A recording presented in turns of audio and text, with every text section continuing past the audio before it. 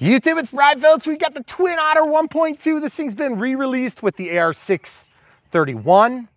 Safe select, using the NX8. Super excited. We've got the 2200 3S Gen 2 pack all the way up to the front edge here. This will also support up to 3200 3S. Let's do some back taxi and flight. We have a beautiful sunset. We really wanted to get this tonight.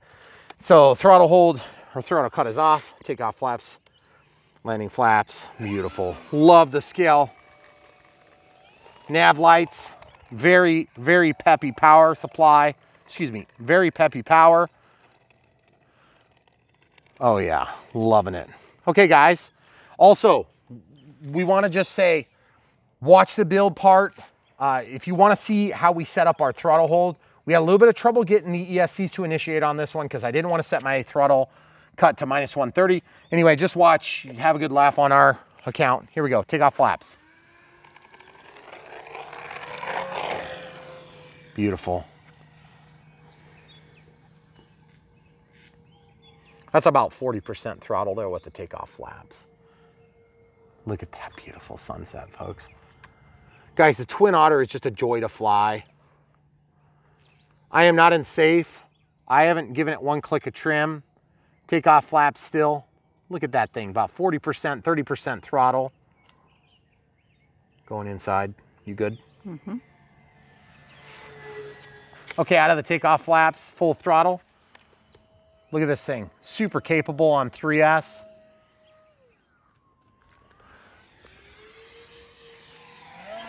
I thought it was really weird because I remembered shooting the moon here, guys. Nice stall turn, beautiful anti-crash beacon. I thought I remembered flying this thing on 4S, but the manual didn't speak to it at all. Remember, you need speed to fly this plane, guys. Narrow wing chord, super long wings, long skinny wings. Very realistic feel. Good job, camera crew, I hope. Guys, those nav lights are super critical tonight. Full landing flaps. We're doing a nice slow pass if it'll slow down in time. Oh yeah, nice little grass touch and go. We call that an accidental touch and go. Okay, out of the flaps. I don't even have trimming on my elevator yet. Feel like just a little bit extra trim would be nice. Boy, you can feel it drop when you get out of the throttle without flaps. You can tell when I'm out of throttle because it just sinks. Oh, it's awesome, guys. Right on the mains. Really, really beautiful. I am riding the center of gravity toward the very back of the range, which is currently on the range. It's 45 plus or minus 5 millimeters. We are right at the back of that range. So what that means is it would tend a little bit toward tail heavy.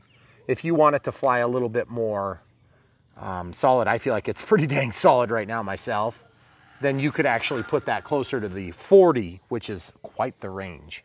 10 millimeters. Let's go to the bowl here, camera crew. Oh, lightning in the background. Yeah, baby. We're gonna go up and get some lightning in this. You good, camera crew? Mm-hmm. Right there. Good, thank you. We're gonna slow it down for you people at home that wanna see some lightning. 30% throttle. We have our new Rode mics on today. I'm using a lav mic that was in combination with our previous photo welt mic kits because I find that the Rode block is a little bit large to just have chilling on my shirt from Into the Am. Thank you, Into the Am. Nice shirt. If you guys want to help support us, check the link in the description below. You can buy those. You can buy this plane. Look at those forward-facing white lights. Very, very bright. Going by. Love the way the tail droops a little bit on this, just like a real one would. Getting into the throttle a little bit. You don't want it to bite you on that turn, and it just about did. A little bit of rudder action to keep the nose pointed where I want. A little bit of rudder is all you need to keep this thing from snapping on you. And a little bit of throttle. About 30% throttle in your turns. You do any less than that, you're probably going to be picking up pieces. This plane definitely needs some speed to fly. Takeoff flaps, it really, really, really likes to fly around, cruising around. Okay, so we're gonna go into some speed here. Really loves to cruise around about 35% throttle with takeoff flaps. It just does anything you want then. But do not forget to give it throttle when you're trying to make a turn. Roll rate's a little bit anemic. Can definitely be changed if you like it to be a little bit more responsive, but I don't know why you would, because this is a general aviation plane. I love the way it looks. I love the way it flies.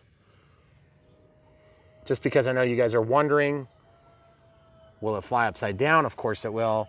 About 15% up pressure on my elevator. No problem, really super easy to fly upside down, right over the power pole there. See, we've got that little line. Oh, that is so beautiful, that sunset is. Mm-hmm. Just riding the edge of the power line there. Guys, really, really, really easy flying plane. Love it. Hopefully the lighting is good enough, because I feel like our backlighting is gonna kill us. What do you think, Kangaroo? It's gonna be a little silhouette-y, but it shows the silhouette is super cool. And not only that, but look at the beautiful lighting. Guys, we may have to get you a bright daylight film. Okay, out of the throttle, full flaps. I wanna show you what happens to this plane when you try that. It falls. You see what I'm talking about? Now I have a Smart Gen 2 pack in here. I'm getting my timer going off right now. This is a smaller of the range of packs recommended in the manual. We did double check. The manual seems to be pretty much in agreement with what we had online. Okay, so safe is on. Safe is on. The plane is flying. I'm not looking. It's going straight. A little bit higher throttle there, 50%. Limited bank angles are pretty wide on this plane. Let's go up where they can see a little better here. Limited bank angle left, limited bank angle right, limited up, limited down. Nice, very easy to fly. Allows you to coordinate your turns just fine. I'm gonna get out of safe here. We are on borrowed time right now. Take off flaps. This is gonna look super real. I don't like my approach starting from this side, but we'll do it anyway. About 40% throttle there. Boy, that dark sky makes it challenging to see. Good thing the LEDs are so awesome on this plane. 15% throttle just to keep it from stalling in my turns. A little bit of flare. Oh yes, loving it, guys. A little bit of wiggle just to slow it down quicker. And very good ground handling on this plane. Look at that, tight turning radius. I cannot resist. Can't resist taking it back up for a couple more passes here for the camera crew. Full landing flaps here. Let's see if we can do an uphill landing here. As you can see, grass ops are definitely within the realm of possibility, provided you have a smooth enough grass op to work from. Okay, we'll try this here, full throttle, and there she goes, bounces off just fine. Did you hear the animals? The peacocks are doing fireworks next door. Nothing like a couple of peacocks blowing things up. Guys, I love flying this plane. It's super smooth. It's super, I don't want to say easy, because it's not the easiest plane to fly, but it's also not hard. And it's funny because I remember reviewing it, and we reviewed it in a terrible weather. It was like cold and extremely windy. And I just felt like we never really did it justice, and I never did a second thoughts on it, did I? Really? I don't think so. Wow. I think what happened was we reviewed this, and it was right about the time we moved, maybe. It might have been an October or November thing, like a birthday for me sort of thing. Just love the way it flies though, guys. You definitely have to coordinate your turns, but like that was an opposite coordination. So when I say coordinate, if you don't know what I'm talking about, you use your rudder to help keep the nose pointed the direction you want to go. So really, that's what you're doing. But in reality, what you're doing is, in a real big plane, you'd be giving throttle, or you'd change the mix on the fuel ratio, and then you would be controlling your yaw with your pedals, and then you would basically bank the plane and then use your elevator to change the amount of turn you want to make by pulling back like this, right? So that's more, that's less, okay? Then your yaw would just be there to kind of just more or less kind of keep your nose pointed where you want to go. And a lot of times pilots will slip. So I'll show you a slip here. Okay, so a slip would look something like this, where you kind of like slide through the air and you drag the tail. Now you wouldn't typically do that with a bunch of throttle, because you'd be trying to slow the plane down, but this plane slows down so dang good. You don't really need to slip. Okay, so full landing flaps, what you need is throttle, okay? I just love the way it lands though, guys. It's just super, super good. And yes, of course, you can do things like that if you want. Definitely not unlimited vertical, but it's just super controllable. When it does stall, it's predictable. It's not hard to get out of a stall, but you do have to be on it a little bit, meaning you have to have a little bit of power left too. Full landing flaps coming in, and then we'll flare right at the last second. You can really drag those things out. I do notice that my nose gear is a little bit out of alignment from the rudder, so I'm kind of having to ride the rudder as I bring the nose gear down. So let's go ahead and see if we can roll and keep on the mains for a little bit. You see how the nose wheel was lifted before I actually rolled? So cool. This is really pushing the envelope for you guys. I think we're gonna about double our timer now. Okay, full landing flaps there. Thing is really peppy. I've been super nice to the throttle management on this flight. Okay.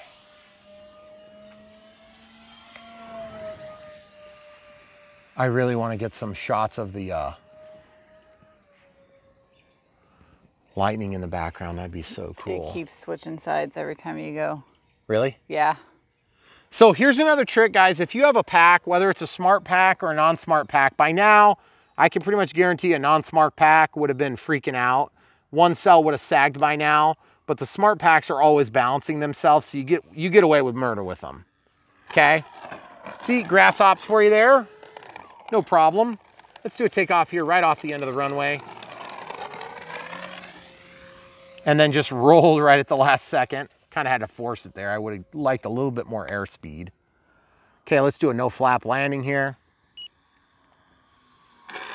Nice. We got the wheels down right at the very last second, and look how far it rolls. Goodness gracious. Having to jank the rudder to help keep it from overshooting. Let's do a takeoff flaps. Nice scale takeoff here. Then into the throttle. Here's the trick of the day, guys.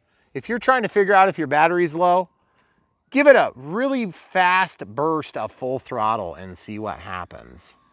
And if it's dying or almost dead, it won't go.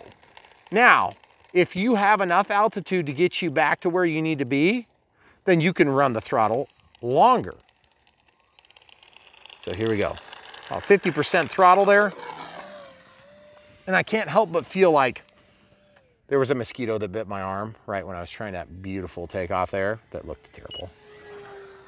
Don't blame the mosquito. I am blaming the sucker.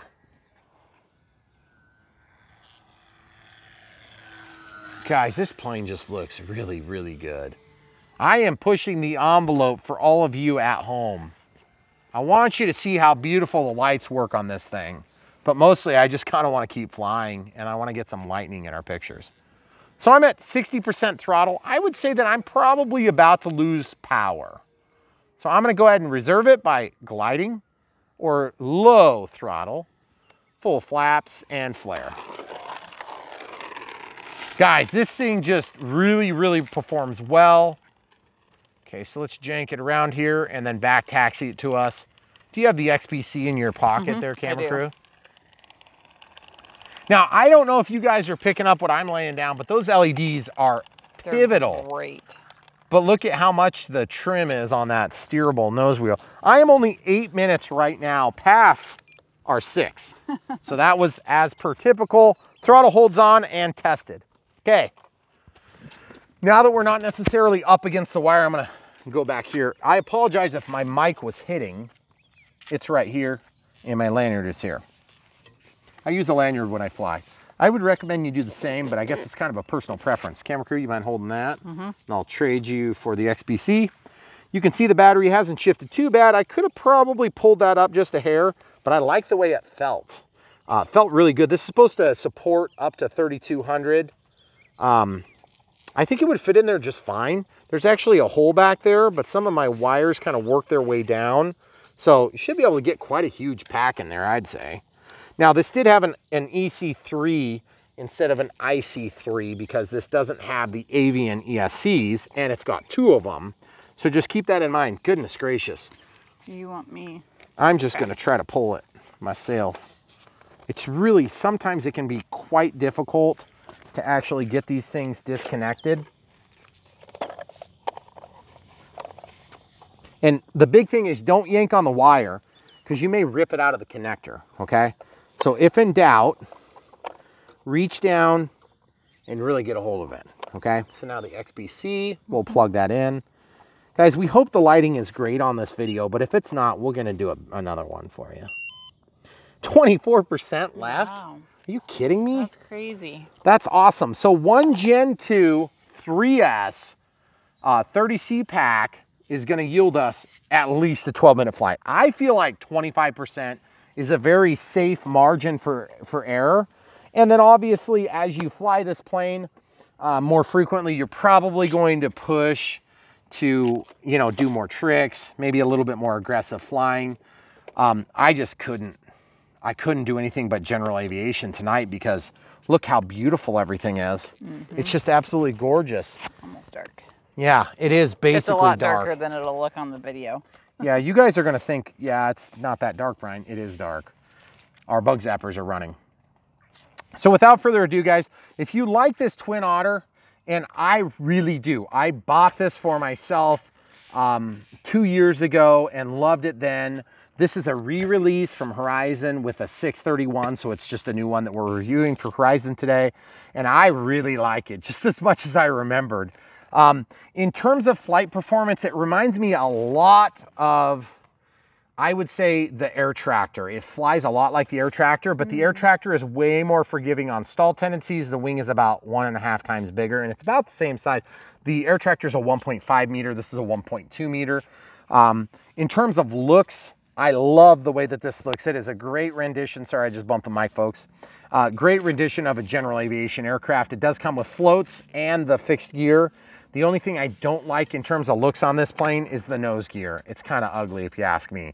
I'd like to see that being a little bit bigger and a little bit lower to make up for it. By the way, that bogey is longer and you can machine your own flat spot out a little bit higher, and you can put a smaller wheel on there and make it look really, really scale. That being said, the mains work really nice for grass ops. I was surprised by how well it worked because our grass kind of sucks over here. Like I said, we've had some really, really bad weather in terms of heat for the last week or two, and it's been like in the near hundreds for a week, and we had like one little teeny tiny shower that lasted for about 20 minutes, and it just wasn't enough to really do much of anything. In fact, we've been watering our lawn, which is embarrassing because we're in the country. You don't water your lawn unless you tear it up and never actually get it to take, which we didn't. So guys, stick around. We are either gonna have another flight that's preceding this or after this, one way or the other. We hope you'll stick around for the build video, the unbox, build, and radio setup. One quick thing. The throttle hold on this in the manual calls for -130. One of the reasons it calls for -130 is to get the throttle range appropriate to arm the ESCs. You can also set your trim way down. Get the same impact.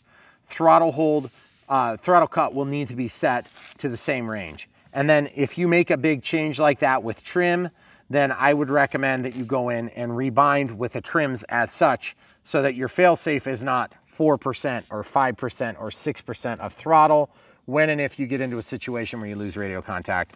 I don't know why that would happen, but evidently it happens periodically to people. Safe works really good on this. This plane, on the other hand, might not be a good first plane. It would be a great second or third plane, no problem. Definitely good for tight areas because, as you can see, you can go very slow. You can fly it low, no problems. In terms of sneaking up on you with stalls, yes, that will happen. If you get this plane and you intend to fly it low and slow and you're not skilled enough, you're going to crash it. The good news is it's very strong. It's gonna break if you crash it, okay? This is not an Aero Scout, okay? But you'll notice that it is shaped a lot like an Aero Scout, except that the Aero Scout is a pusher and not a tractor and not a twin. I mean, there's some similarities. I love the way this plane looks. I love the way it flies. Definitely worth having in your hangar if you don't already have one. If you do already have one and you're thinking about replacing it because you beat the crap out of your first one, this would be a good time to do it because Father's Day weekend, if hopefully it's not already passed, there's like a 10% off coupon that went out in the emails. By the way, you can still follow my links and use your coupon. That's totally fine. The coupon codes get added at checkout. So you can follow our links, navigate to this plane, set it up. Just clearing our timer, guys. And you can buy from our links in that way and then still use coupon codes. That's one of the best parts about helping support us in that way is that you pay no extra and yet we get some credit on the back end when you do make a purchase based on following or viewing one of our videos, and we encourage you to buy. So that being said, guys, we really appreciate you being here, part of this entire RC experience. We love bringing these things to you. We love doing this together. It's really cool. Megan and I, my wife, Megan, the camera crew, she helps film, and she's very good at following planes in the air, which is just a totally off-the-wall thing that we didn't understand was going to be a thing until we started doing it here about 6 years ago, and we have loved every single minute of it. Every single minute, especially the Dyna builds are our favorites. They're only like 5 or 6 hours long. This one, on the other hand, was much shorter and much less painful, so you may enjoy watching that. If you stick around, it should precede this right away, or there's going to be another flight in the daylight so you can see what this looks like. But boy, I can tell you, in that sunset, I don't know if we're going to get a lot better in the daylight. That's pretty cool. Guys, do us a favor. If you haven't already clicked the like, the thumbs up, give us a thumbs up. It really does help us in support of the YouTube algorithm. It helps to get us out in front of people that haven't found the channel yet, and then helps them to then find the channel and become part of this group. We also really appreciate you. We just had 100,000 subscribers here recently. We got our silver plaque from YouTube, so we thank you for that again. We're gonna keep thanking you into perpetuity, I think. But hopefully the next time we'll be doing it, it'll be the Gold Award and then the Platinum Award and things like this. This is what happens when these YouTube channels grow, and you're really helping us to be able to live our dreams here, and we appreciate that. That being said, the best way you can help us is to buy from the links. If you're buying anyway, you're not going to be spending any extra, and we have links to just generically to Horizon Hobby. If you're in Europe or some other country like Canada and you can't, I think Horizon is shipping to Canada now. If you can't buy from Horizon, then you can buy from the Tower Hobby links. We have them there too, but just go into the Tower and then navigate to where you want using the search results on that website, and you'll be supporting us in that way. YouTube, it's Brian Phillips. We've got our new mics to annoy you more effectively with that intro. So these are the Rode mics. We've been using them for now 2 videos. The first of which was the thank you video. Thank you again. We have the NX8 here. We're flying on a 3200 3S in the beautiful twin Otter that we have added an extra hole to. You'll have to wait and see what that's for. I have this 3200 all the way back. We flew last night in a beautiful, gorgeous sunset. You may or may not have seen that yet. If you haven't seen it, it's coming up either immediately after this or after the build, so you just have to look around for it. We never know which flight's gonna be better, so we kind of put it out there like that. We adjusted our trim for the nose wheel. I let the cat out of the bag. Hopefully the audio quality is good. We have a little bit of wind, but it's not anything too crazy. Take off flaps there. Throttle holds off, throttle cuts off. Oh yeah, we got a little better trim there. This thing has great ground handling, folks. I just love the way it ground handles, love the way those props look. So now without further ado, we've got our takeoff flaps dialed in. And what we're gonna do is we have a bit of a crosswind going on today. So we're gonna go down to the end of the runway and we're just gonna take off and throw caution to the wind, pun intended.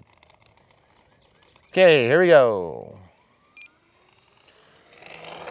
Oh yeah, way, way more manageable.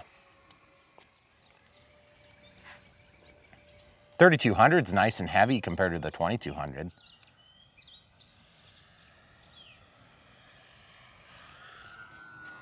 Remember, this plane needs throttle to fly, because you'll notice that when I chopped the throttle there, she wanted to fall.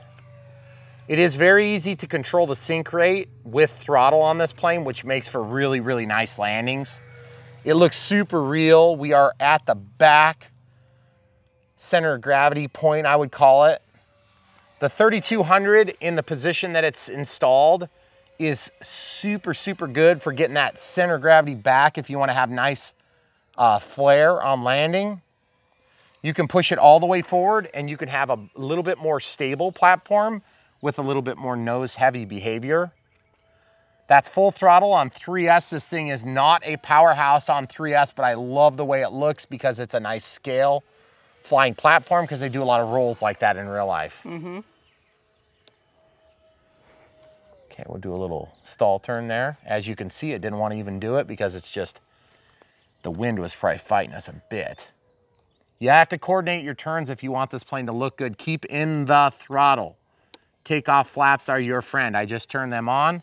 When I'm cruising around with this plane, like around here, for instance, the takeoff flaps come into play big time. Gosh, I swear I'm thermaling over that hill there. Love the way the sun is casting shadows on it today. We have the whole extremes in this video because we filmed in the beautiful sunset. You may have already seen it, you may not. If you haven't, stick around for it. It's gonna be gorgeous. Really, absolutely gorgeous sunset. Hopefully you can see the lightning that we were watching as it was being filmed. Like I said, it's got plenty of power to do what you wanna do. Full speed pass there. It's not a fast plane, but I love the way it looks. It's a general aviation plane, guys. It's not a warbird. Near the vampire killing zone, we'll bring this down. Love when the sun is high like this, because then you can really cast a shadow and tell where you are spatially. So as you can see, there's a shadow on the ground. Camera crew, are you able to see that? Let's go into the bowl and show them what I'm talking about. Takeoff flaps deployed here. About 30% throttle, 40% throttle. You do have to have a lot better throttle management when you're on a 3200 3S because of the weight. Be aware of it. Okay, you guys see the shadow on the trees as I go by? See the shadow on the ground as I go by? Mm-hmm. See the shadow on the ground over the septic tank there? Mm-hmm. That is what I use as a gauge for where I am spatially. A lot of rudder to keep that nose pointed down. You can tell from the steerable nose gear if you look close. A lot of rudder to get engaged in that turn. Try not to change the throttle position so it looks nice and cool and real. But you gotta still make your turn, guys. Sometimes when you're flying around in tight environments like this, your tendency is, I want it to look good. But then you're like, wait, hold on. You gotta make it so that it survives too. See how close I am to the tree line? Not that close. It might look that way on camera, but it's not. Don't be afraid to give it a little extra throttle on a tight turn like that. You will need it or it'll fall. And I am still in the takeoff flaps. Let's show landing flaps here. You got to get about 60% throttle just to kind of keep it flying. And you have to coordinate your turns even more with the more throttle. But look how awesome that looks, guys. Beautiful. Out of the flaps altogether. I think it could probably use a click of trim. Still does upside down flight performance just fine. Absolutely no problem. Enough power to not quite execute an inside loop. More of a flop over. Guys, love the way this plane flies. It looks gorgeous, it acts gorgeous. Definitely not the easiest flying general aviation plane that Horizon Hobby offers. If you guys are wanting something that's easier to fly, there's a million choices. This thing is just incrementally harder to fly than the others because it just has that narrow, long, beautiful, gorgeous, scale-looking wing takeoff flaps here. And to be honest, if you're wanting to fly this with safe, I'm gonna show you that now. We've been out of safe the whole time. Okay, here's safe. Just remember, you've got good limited bank angles. That's a little rudder to keep it going level. Almost all rudder. The limited bank angles will definitely keep you on your toes if you have obstructions, because look at the elevator all the way up, elevator all the way down. Really good limited bank angles. That means that you can still fly this thing like you stole it. If you stole it, you should give it back. That's not nice. Still in safe, folks. Out of the takeoff flaps. I was in my takeoff flaps, folks. Kind of forgot about that, actually. Really riding the elevator to get that altitude up so I can come over the top of these power lines. Once we get over the power lines, we'll come out of safe. Okay, out of safe now.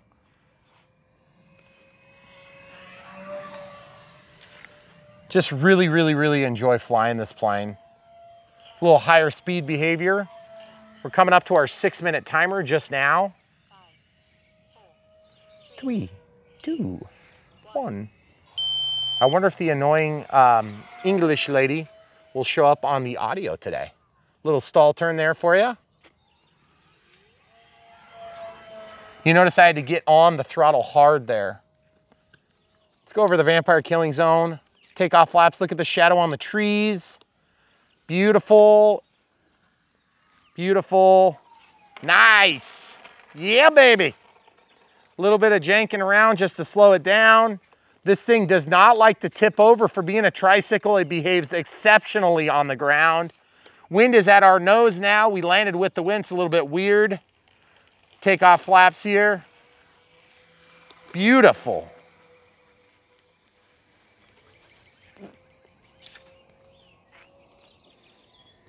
We're gonna go all the way down the runway back and double back around so we can do a takeoff and landing, excuse me, rather. Full throttle there. Camera crew, I'm gonna step in front of you if you don't mind. Okay. We're gonna go up over the power line, show you how steep you can land this thing. Take off flaps, about 50% throttle, 40%, 30%. Control your rate of descent with the throttle, about 20%, 10%. Flare, and down she goes. In the grass, she does fine. I'm gonna turn around here. Very good prop clearance for being a tricycle. She never tips over, which is really nice. You would think, okay, so let's just show you. I'm with the wind right now, so I want to double back around just to show you how easy it is to get it off the ground. Very robust landing gear. You can see it's not very smooth here. Okay, full throttle on a dead battery, essentially.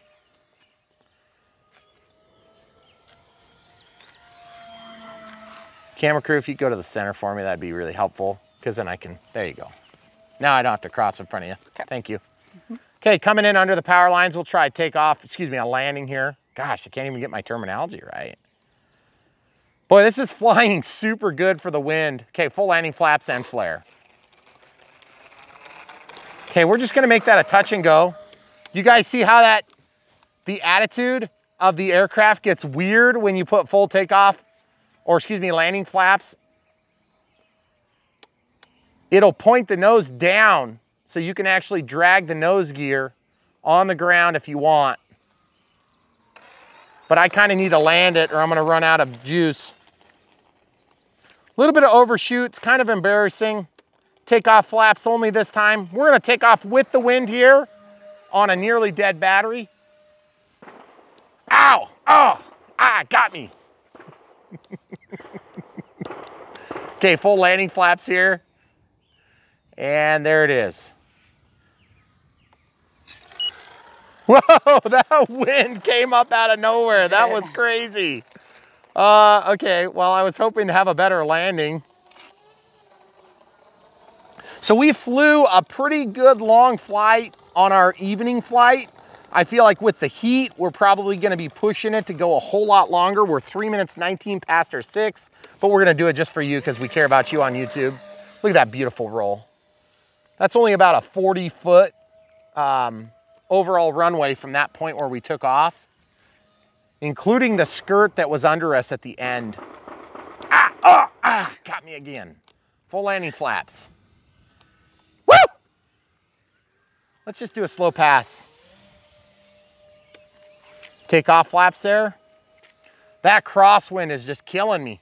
It's coming around the house, I think. Is that what it is? Yeah. Yeah, maybe. Hey, let's go over here past the eagle killing zone right there. And let's take it through this hole. It's always nice to try different holes. Full landing flaps. You know, I mean, it just depends. If you have cooperation, it's always fun. Nah, I didn't quite make the angle. These guys are wondering when my battery's gonna die and then disaster ensues. So am I. I know you are. Take off flaps, 50% throttle. Just doing the good old battery test, giving it full throttle. Okay, full landing flaps. And beautiful flare, very good ground handling, and we stopped technically on the runway.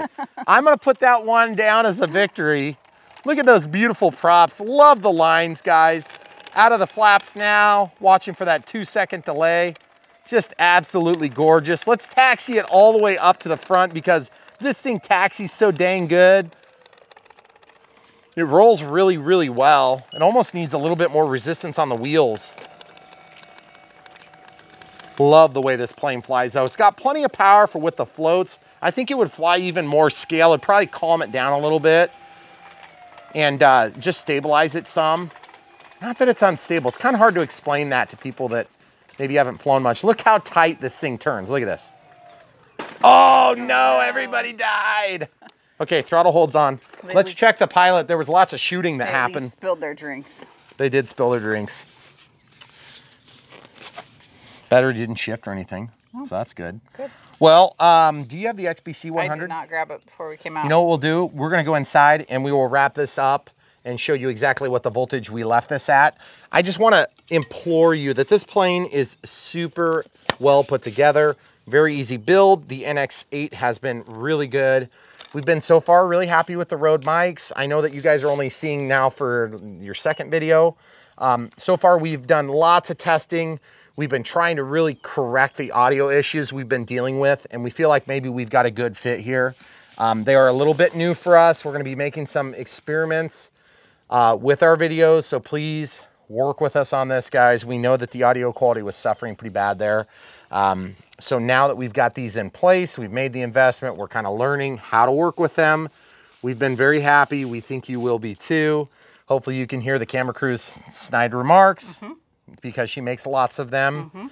By the way, we've been married for a long time. We almost have an anniversary coming up. Hey, good. That's right. You remembered. That's right. But do you know how long? It doesn't matter. It's been a long time. Because every day it's on my ring and in my heart. Yeah. Let's go inside and check the battery. Okay. Okay, so just so there's no funny business going on here, which would be kind of nice if, you know, we'll stop it. Ow. See this? XBC. By the way, if you guys don't have this tool, it is one of the most economical battery tools that you can get. You can also use this as a servo tester, and they are awesome. So the only issue you're gonna see when we're filming is that sometimes the exposure makes it kind of hard to get good display, but in person, we never have problems. Nope. And I think the other day, I slipped up when I was explaining something to where it wouldn't show up on camera outside, but it shows up just fine in real life. And we picked this orange and black layout. You can actually change those colors. They can be white and blue and red, white and blue and all sorts of different things. You can also make custom colors, which is pretty cool. We've never had a problem seeing it ever.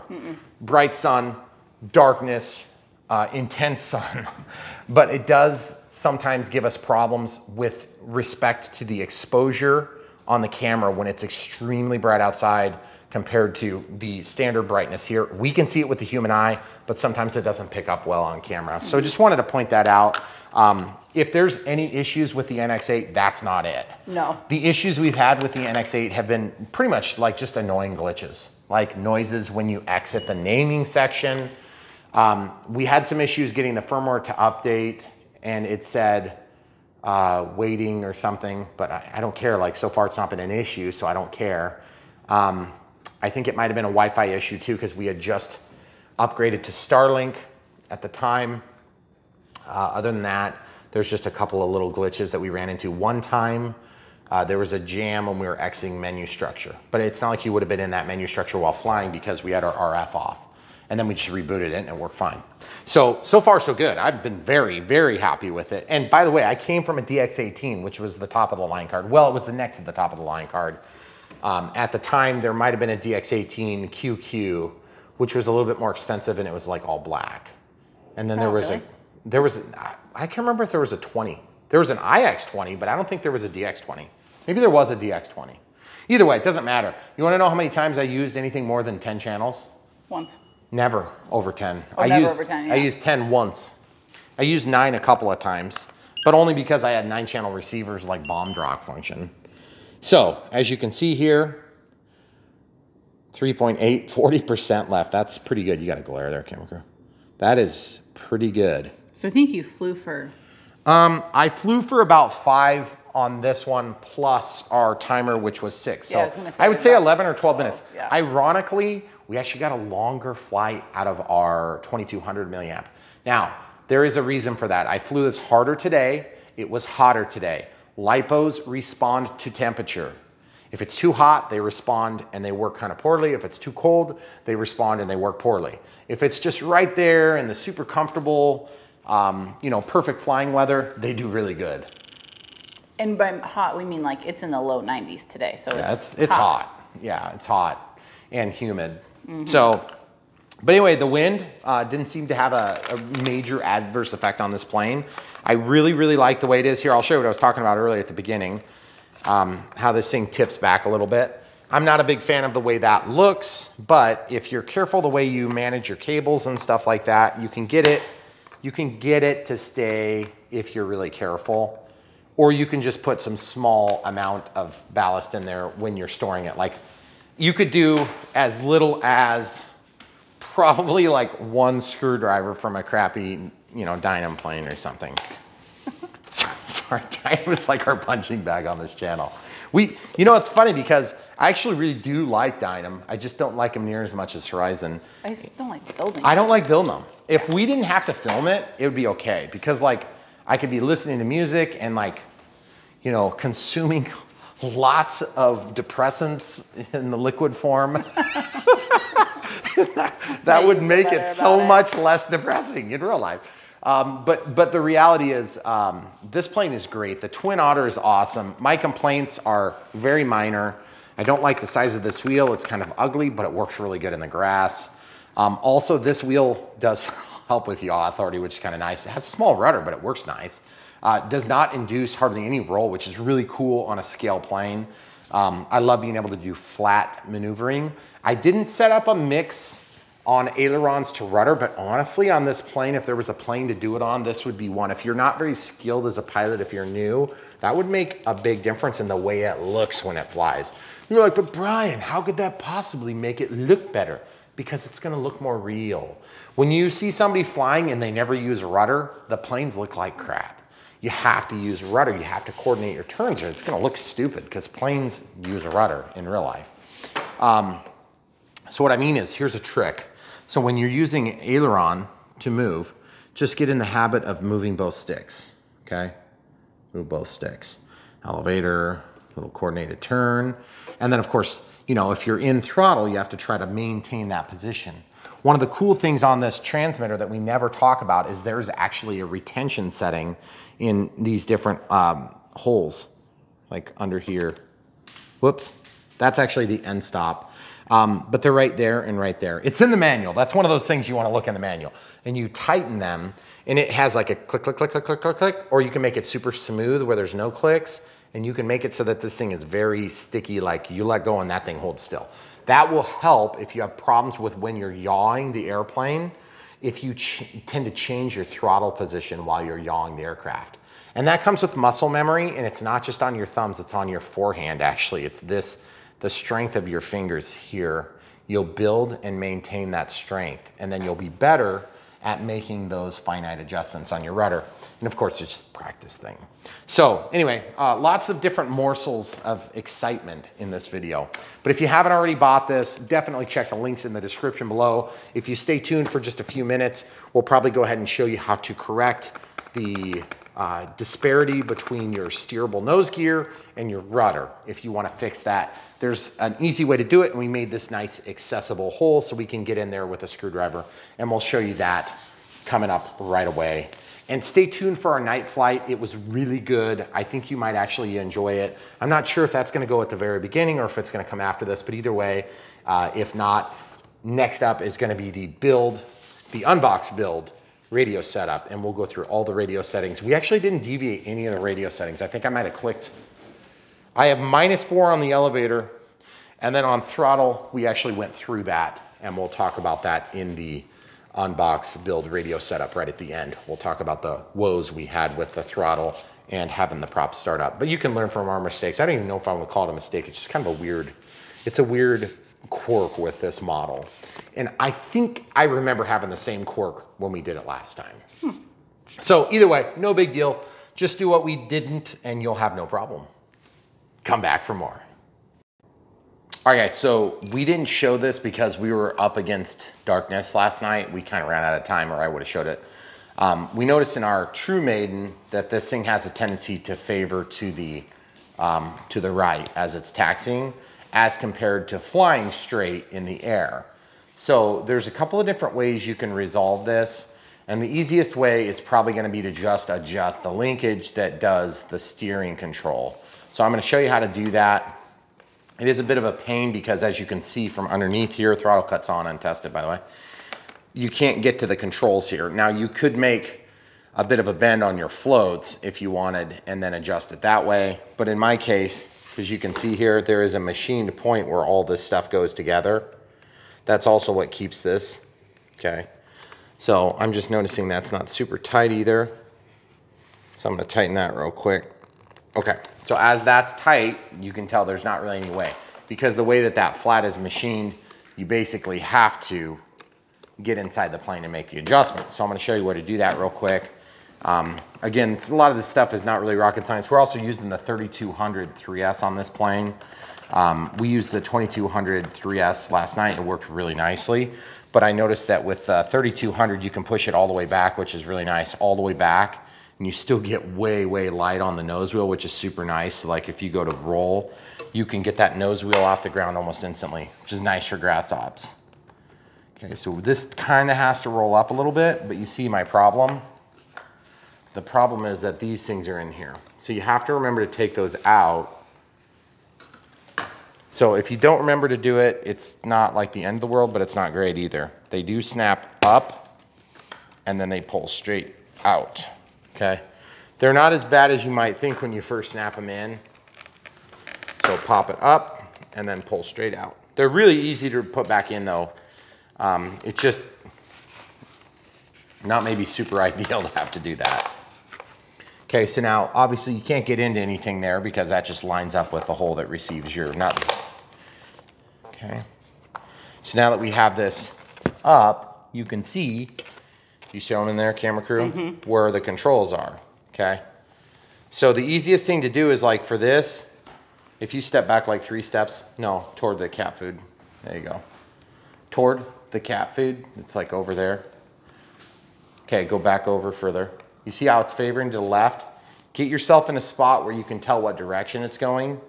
And if you have a helper, it's like really easy. But you can see mine is really favoring quite a bit. So I'm gonna have to use a lot of rudder correction when I'm going to fly. And then when I lift, I have to uncorrect. And it's actually kind of challenging to do that. Definitely can do it, but it's not easy and it's not fun. So what I'm gonna do is I'm gonna take this Phillips screwdriver and I'm gonna loosen this one adjustment point here, right here. This one adjustment here. Just loosen that one adjustment so that it's loose, not so that it's undone totally. You don't want to undo it totally. And then I want this to balance so it can sit down in there. And then you see how bad it is now? That's because it's slipped. So I'm going to just put it until it feels like it's about right. See how it slips? It's very easy. Once you get it to roll back and forth in a short path, I'm just holding on to this plastic nut that sticks out of the side that's like the keeper for the wheel, the tire. And I'm using that to change the angle. So I'm overshooting where I want to go, and then I'm just undershooting a little bit, and I'm just going back and forth by feel until it seems about right. So now I feel like that's about right, so I'm going to tighten this, and then we'll check it. See, it's just a nasty angle. In fact, I'm a little bit tempted to just make an access, because I have a feeling we're going to need to adjust this again, and I do not want to have to take this wing off every time. Yeah, that's really tempting to just make an access. I'm going to make an access right now. Okay, so I'm holding my finger here. Oh man, you can almost see where you need to go from up front.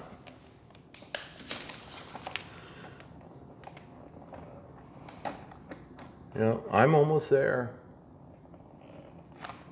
If I could have got that hole exactly where I wanted, it would have been slightly better. So I'm stabbing my plane for you guys on YouTube. Just be careful, you don't want to hit the spar. And I think that's what's going on, is there's a spar right there. That's going to prevent me from reaching.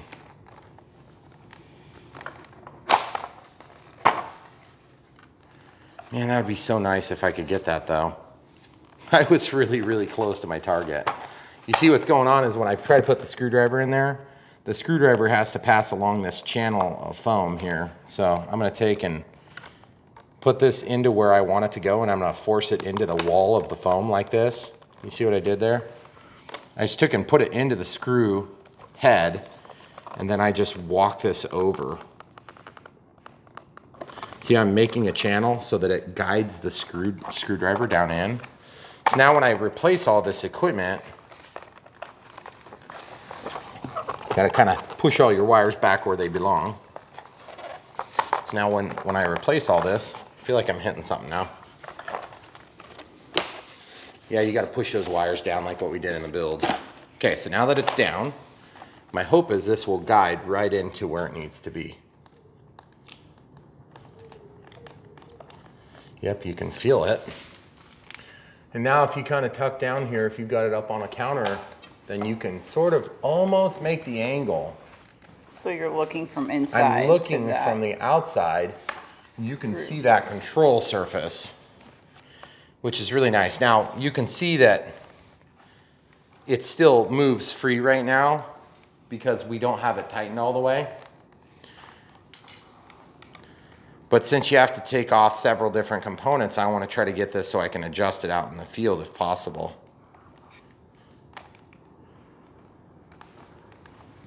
I'm so close. Like I can feel I'm hitting it. So basically, once you get that figured out, then you should be able to make your adjustments. And I can definitely see, yep, I can feel it with the tip of the screwdriver. And I wouldn't say that this is maybe super easy, but it is going to be super nice to be able to do this. So I'm going to fight it for a second and then tighten it and show you in just a second here. Okay, so once you find that spot, you see what I've done? I've got it in there. And I can turn this and I can tell that it's bit down, so it's not changing. And then I can actually roll the plane and see it go back and forth with some level of straight repeatability. And then all I have to do is just tighten that last little bit. Okay, because it was kind of a weird angle to make with the wing off in general. So hopefully this will give us a little bit of flexibility for future use. I would tell you exactly where to put the hole, except that it's kind of not exact. So when you get ready, if you want to try to copy that, I think it's actually a good copy. You guys could copy that. And I just made one extra hole, unfortunately. But it's right here. So when you pull that wing off, just kind of eyeball it. And then you can make your one access point. And all you have to do is take the tip of your screwdriver and just ride it in there. And you can feel it. And once you hit the right spot, then you twist the screwdriver until you feel purchase. And it will tighten, okay? So it's not maybe completely idiot proof, but it's definitely cool. And I like that idea. So I'll actually, for a second, just because I want to be nice, I'm going to measure this because you guys are going to ask, where did you put the hole? From the leading edge, I'm at, I'll do this in metric and standard. Oh, geez, of course, it's between 3/4 and 7/8. So that would be in the 16ths. Of course, I'd have to count. So it's right there. I'm going to get the metric out. Like it's so much easier. 14/16, right? 14/16? That's an even number, so that would reduce. Well, so no, it's not 14/16. Excuse me, that might be 30 seconds. So we'll just measure it, and I think I can switch units and measure with this. oh, okay. So then we can just tell people exactly where we put it. Now, I'm not saying that mine's perfectly lined up. It's not. But from this bulkhead, we're at, let's call it 71 millimeters would be probably safe, wouldn't you say? Mm-hmm. I mean, it's going to be hard to replicate any closer than 71 millimeters. And then there is a molding line here where there's a contour where the wing box comes in. So I would say from the edge of the wing box, and I'm just feeling it with my finger. You guys aren't going to be able to see it on camera very well, but you'll be able to tell. Looks like we're, let's call it 12 millimeters. So 71 by 12 millimeters. So 71 back from the leading edge, 12 millimeters in from the wing box contour right here, if you're at 90 degrees, right here. And then 71 here and 12 here. Okay, so if you want to try to replicate that, you may actually find that going over just a hair might be helpful. So maybe like 10, because I was in it. You can kind of see I'm in at a bit of an angle. Yeah. So remember, there's a certain amount of thickness to the fuse too. So we just wanted to show you that little tip. In terms of inches, I'll put it in inches and tell you what it is, but it's going to be a weird number. Okay, so inches are 2 point, well, maybe we could say 2.75 is going to be okay, but you might hit the edge of the spar. Okay, so 2.75 inches. And then from the wing box at 90 degrees, meaning right here is flat, and then right here is flat. I'm going to say center to center is about, let's see if we can go to 0.44. Yeah, that's way too big. 0.44 inches. Yeah, that's not going to do you much good. So yeah, 71 millimeters back, 12 millimeters in, and that'll get you right to the adjustment screw. Now keep in mind, if you have a lot of trim in there, then that trim will undermine your ability to hit that as easy. Because obviously you're not going to be flying it when you're doing this. So I like having access to adjustments like that, because I hate having to take wings off like that. So without further ado, hopefully this helped, guys. This plane is just full of all sorts of tricks. It's a great flying plane. You've seen it fly. Well, we haven't seen it fly in the heavier wind. We flew our old one in the wind, but we haven't seen this one fly in wind yet. I'm sure it's going to do just fine, but hopefully the sunny, windy flight and the dark, beautiful sunset flight will be enough to help close the deal on this one. When and if you decide to buy one for yourself, and as you can see, those things snap right back in. No problem at all. What a beauty. This thing is just gorgeous. It is a really well done general aviation aircraft. I love the way it flies. It sets up really easy with the NX6. We didn't have a lot of problems with really anything on this build. It is a little bit tricky to get the wing on, but no big deal. It's definitely doable, especially if you're not filming. And then if you get a little bit of a bend in your back wing like this, I noticed that there's a little bit of a bend here. I don't like the looks of it, but the thing is, if you're really serious about it, you can actually just literally bend it back square. So very happy with the plane overall. My only complaint with this plane, beyond the bend in the wing, which is just minor and it can be fixed if you choose to go through the trouble, is that without a battery, it likes to sit tail down. I always prefer planes to sit flat on their wheels. And for instance, the F-16 is one of the very few EDF jets that sits on all threes when it is battery free. Now, it is very light on its tail. It'll fall back if you push it. But I love when you can display a plane flat. So if you get this plane, you want to display it flat, then you can really sometimes get it to stay. But my trick is, like with these Cessna Citation Longitude UMX, which is a mouthful, these things I take and put like a couple of screwdrivers in the front, because then that just keeps it from tipping back. Because we have one up here in our decorative display as well. And it's such a beautiful, gorgeous little UMX plane. I love putting it on display. But if you want it to sit on its mains, which, I mean, actually when you pull the mains out, that one looks like it's taking off, so it's really cool. It looks like it's rolling. But if you're anything like me, you're gonna wanna do that. So anyway, all right, without further ado, guys, check the link in the video description below. We have links to this. We'll link to the 2200 and 3200 smart packs of various different C ratings. The 30C is plenty good. You don't really need a lot more than that. I honestly don't know if this thing will do on 4S, so I'm not even gonna suggest it. I think it probably would, but I'm not suggesting you try it. I'm suggesting that 3S is plenty of power for this thing. It's not quite unlimited vertical, but it looks great scale. And it gets out of the grass just fine. So if it can get out of grass and it has plenty of ups, the way I see it is if you go to 4S, it's just gonna look kind of dumb, in my opinion. This is not a fighter jet. I want it to look scale myself. But if you wanna make it look like a fighter jet, 2 Avian ESCs will be a lot of cash, but you can definitely do that, and then you can also get your feedback. But I'm not sure how that works when you have 20 ESCs. So anyway, without further ado, guys, come back for more action. All right, YouTube, we forgot one detail. We just wanted to share this. I always feel like I'm cheating on you when I don't share the full story. I took this label. This was off of an address label from just an Avery printout page that had like little return address labels. And it just was a piece of white label that I cut some of the margin off. I didn't even waste a whole label because I'm too cheap for that. I took and cut a little circular pattern, and I want to show you what I was going to do to dress up this hole, because I mean, we all want to dress up our holes before we stick things in them. Yeah. So what I'm going to do is I'm just going to take and I trimmed it to my liked shape. I wanted it to be kind of rounded edges so it blends nicely, and it's coming off of here really easy. So I'm just going to trim this just a little bit more. And this is just white paper, so like if it got grass on it or something like that, it would stain, but it's so easy to apply and so easy to probably take off.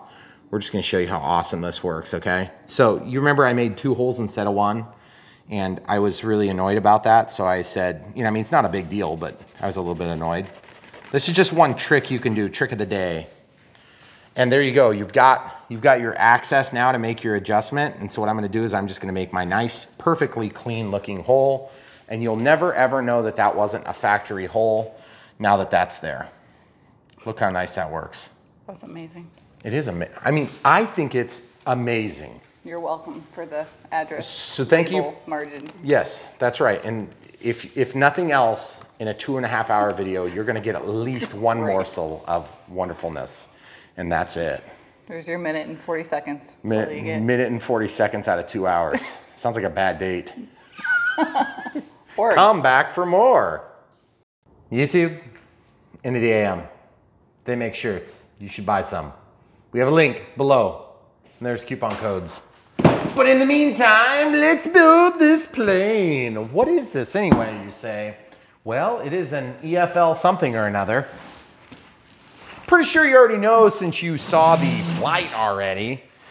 This is a re-release of an E-flite Twin Otter, which is super cool. Comes with floats and the regular fixed gear. Obviously oh yes, look at that beauty. It is beautiful, which is what beauties are. Hey, you may have noticed that you can hear me talking and you can hear the snide remarks from the camera crew. Yep. She hasn't made any yet, mostly because I haven't given her an opportunity. It's only been 53 seconds. It's only been 53 seconds. Shoot. Some videos. I'm slacking. Wow, that is pretty. Okay, cool. I love this plane. I've had it. I currently have it in the basement. This is a re-release. It has the new AR631, which is pretty awesome. Yes, it does come with floats. You can see right here. It's got some floats there. It's got the gear here. I see that they come with some blue stripes along the side, which is nice. I don't know if that's a decal you have to add. We've never had blue stripes like that on our floats before. I don't think so. So I'm actually quite excited about that. So this comes with Safe, Select, and AS3X, obviously. And it's got full functioning flaps, LEDs, beautiful scale details. And if it's anything like the first one that I had, I'm gonna love it. It's a skill level 2. This plane does need to be flown a little bit compared to some of the others because it's got a narrow wing. So just be aware of that when you're going in to pick this. Counter rotating props, which I'm gonna talk about here in a minute. One of the many, many reasons why E-flite does such a great job. One's red, one's green. So I'm sure the instruction manual will be totally clear on how to handle that. I noticed that this has a bag around it. That's good. I don't remember if there's a bag on the first one. Okay. Looks really nice. Scale flaps. Big ailerons. Beautiful details on this. And then there's a piece of paper over this. You know what? I think, did they redesign the wing? I honestly can't remember. Man. That wing is pretty long. It's a 1.2 meter plane. And then this comes out and look how the floats are in there. They're pretty. They've got decals on them. That's cool. You don't even have to put the decals on them. Yes, It has a steerable water rudder, which is really nice. One drawback on the floats that come with these planes, if you're not gonna be flying the floats, they are kind of big, so you have to store them. And if you have like say 200 planes sitting in your basement, it does get a little bit much to have like, you know, 20 pairs of floats. A float shelf. Especially for the big planes like the Carbon Sea Cub and things like this. Okay, so it comes with a control rod that presumably attaches to the steerable nose gear, and then it just comes back and then attaches to this assembly. So it's nice and simple. It's not even a folding type rudder, but those are good for snow launches too, which is really cool. Ooh, yeah, buddy. Nice and straight.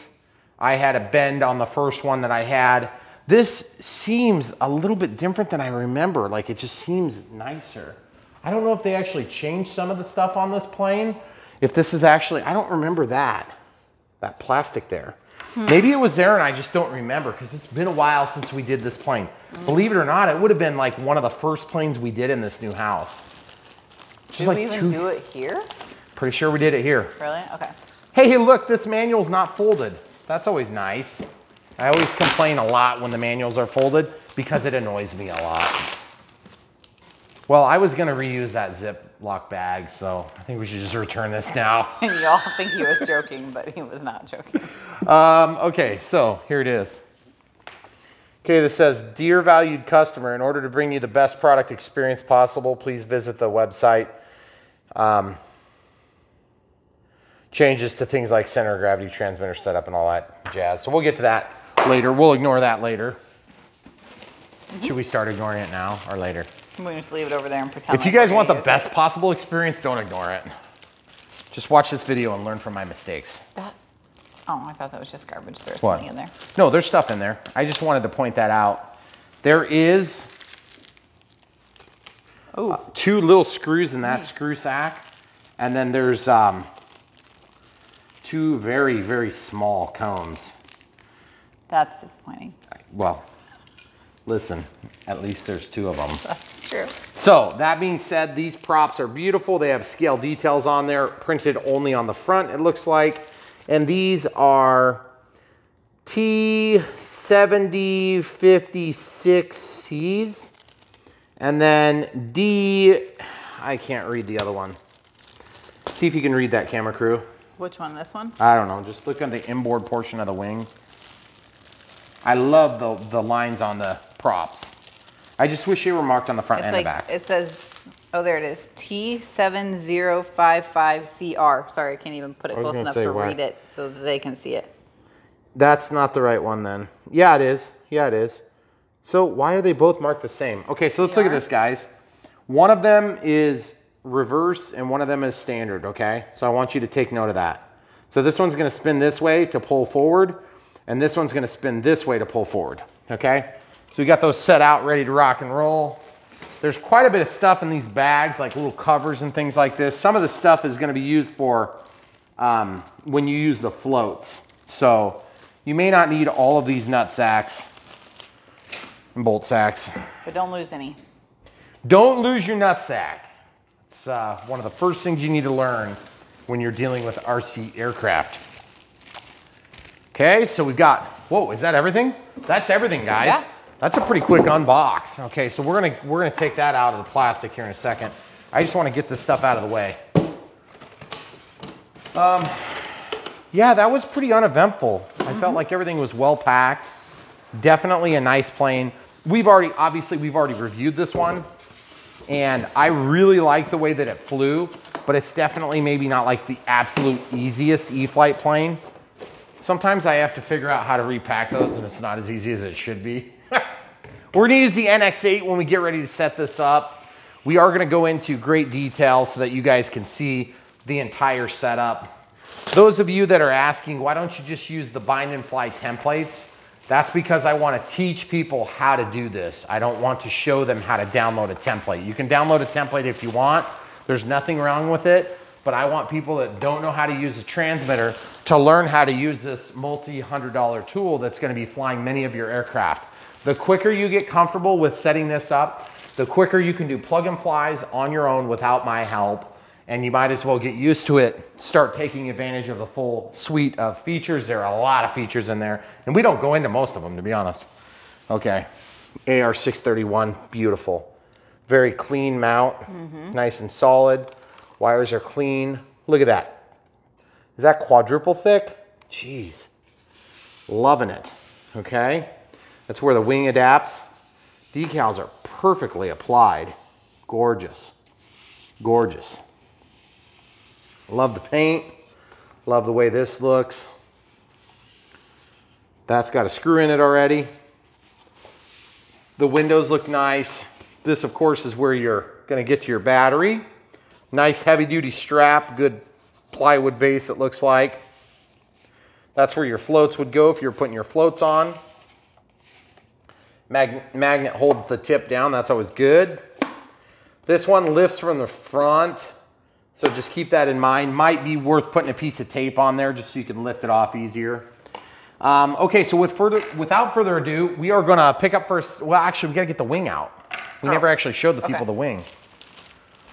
So now I think this vertical thing is technically still called a strake, but I'm not sure. I know a strake is like on the side of an engine nacelle. Let's see if we can point that out on this plane. I'm pretty sure there's strakes on engine nacelles, but I don't see strakes on this because I didn't add them yet. That's usually a scale detail you don't get on models of this size. But I'm pretty sure these things are called, they might just be called fins actually on a wing. But those things are really cool. I love those scale details. I apologize. Tell me what that is if you guys are hearing me confused. Does this have LEDs? Yeah. Oh yeah. It's got LEDs. Yeah, they're there. I thought it did. It's got a strobe and the nav lights, and then it's got forward-facing lights, which I really like. Cool. There's also an anti-crash beacon, I believe, up here, which is really good. I'd prefer to have a bottom-facing light too, but you know, it's still pretty dang good for a bind and fly plane. And then twin ESCs, which is really nice. This comes equipped with what appears to be, I'm just looking at some silvery looking stuff. Oh, that's just a twisty tie. Yeah, that's holding up the wire. So this is an EC3, of course. So you're not gonna have a full avian ESC in here. This is gonna be just a regular, like, non-smart ESC. Everything is rubber banded together. That's a little bit uncustomary. I don't remember seeing a rubber band from Horizon on like anything. Yeah. So a little bit different. Okay, LED plug. That looks like the ESC plug for obviously for the throttle. Then we have flaps. Then we have ailerons. Vast difference in length, which is kind of annoying. But, you know, it's really not uncommon at all in a plane of this caliber. So we're used to seeing that. It's not really a big deal.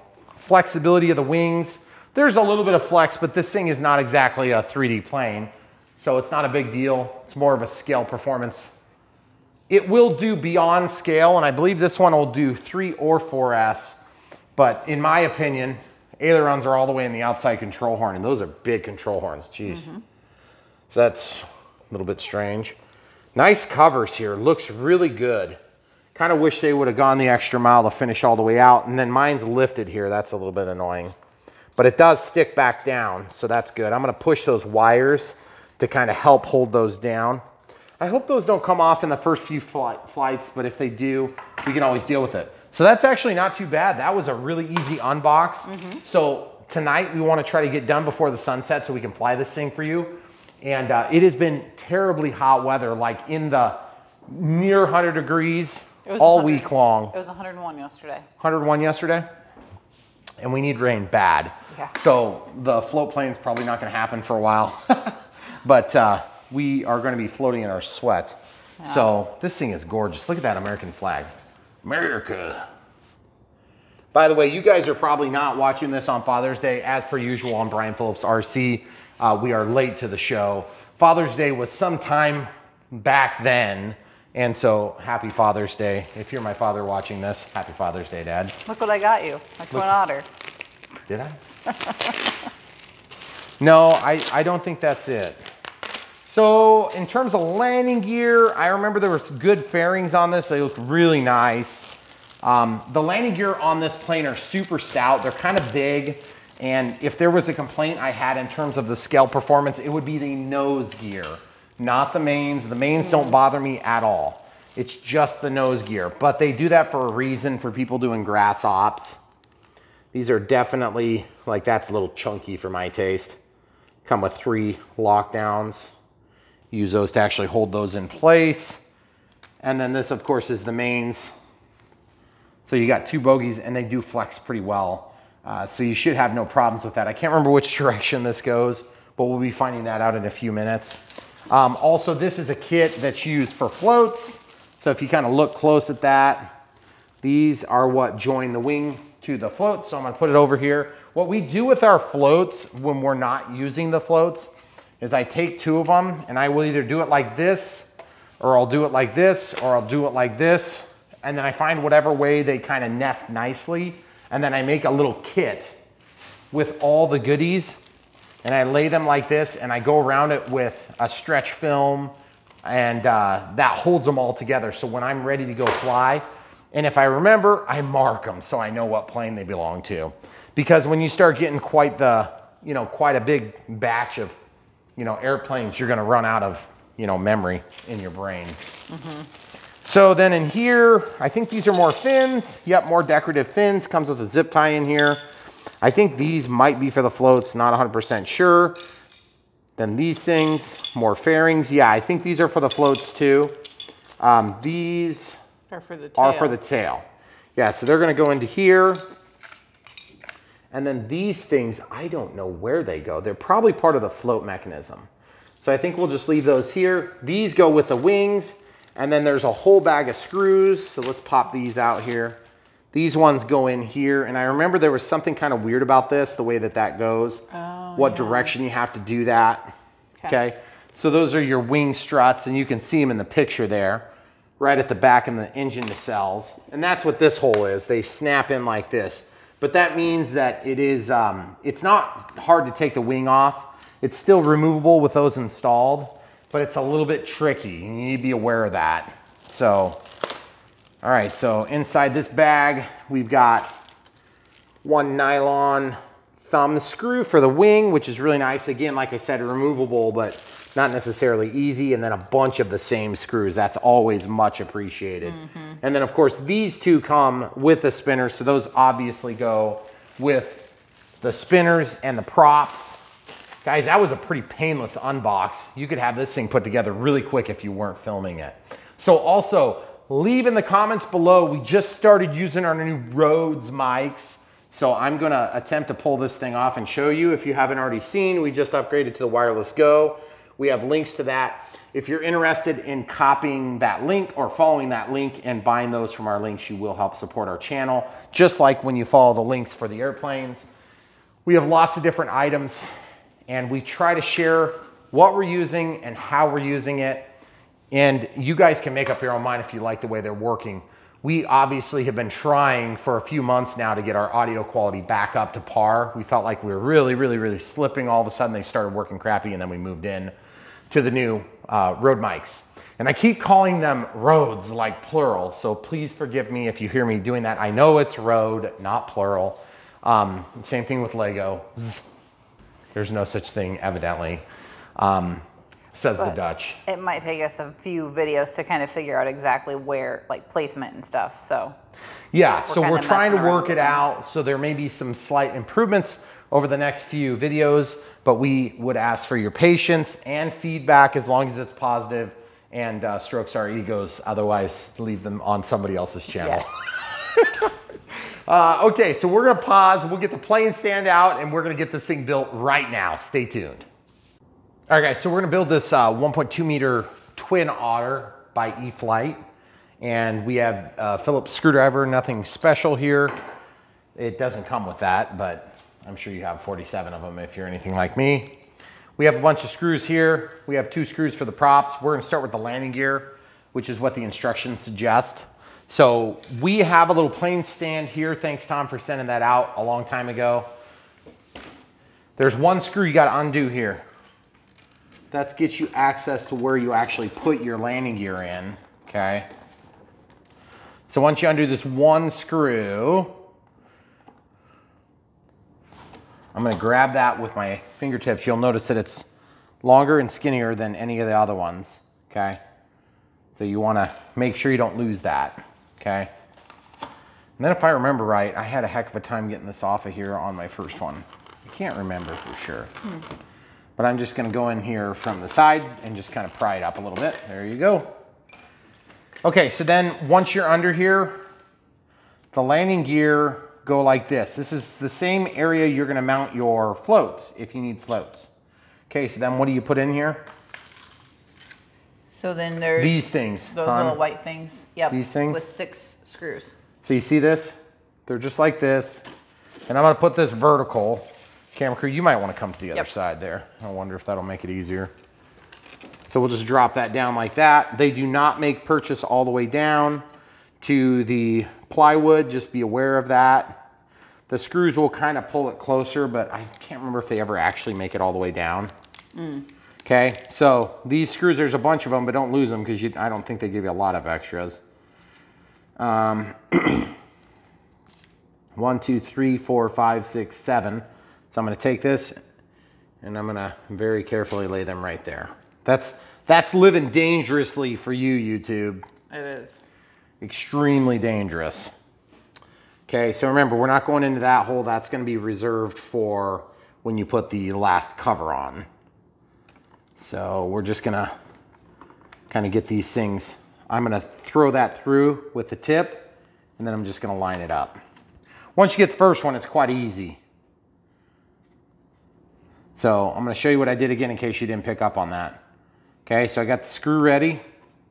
I'm gonna pick off the plastic, hold the screw in there with the screwdriver, and then you can hold and actually see the tip and then just run it in there. It makes it super duper easy. It's kind of hard to film, but the camera crew always seems to be kind of like opposite where I need her to be when we're doing builds. So then the second one, we can get started real easy, see? The big thing is this is plywood, so you can actually start the screw without having a hole there. So you need to be a little bit careful to make sure that you're hitting the hole and not just starting a hole next to the hole, because then that'll allow you to misalign your parts. Okay? Nobody wants that. You don't want to misalign your parts because you're probably not going to get the very good penetration with, you know, when you go to ram it in. And, you know, that's just not fun for anybody. Especially if your landing gear break off. See how it pulled tight? But if you were to just push, it wouldn't go all the way, okay? So don't forget to screw all these in, obviously. This is a fairly easy plane to build. We're gonna go through the full radio setup. When they're in a bind and fly, it's very easy to set up. But we're also gonna try our best to show forward programming each time, just so you can see if the forward programming is going to allow for modifications to the settings, because that's something that Horizon is trying to work toward right now.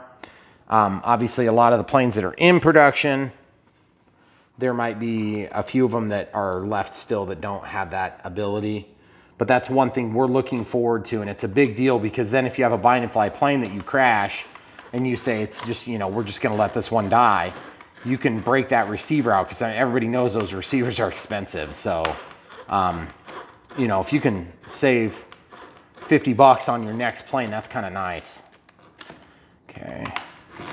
So 6 screws seems a little much, but the landing gear on this plane are super stout and you aren't gonna have a lot of problems. However, the foam does like to crush around here when you have a really aggressive landing. So just be aware of that. Try not to have really aggressive landings ever.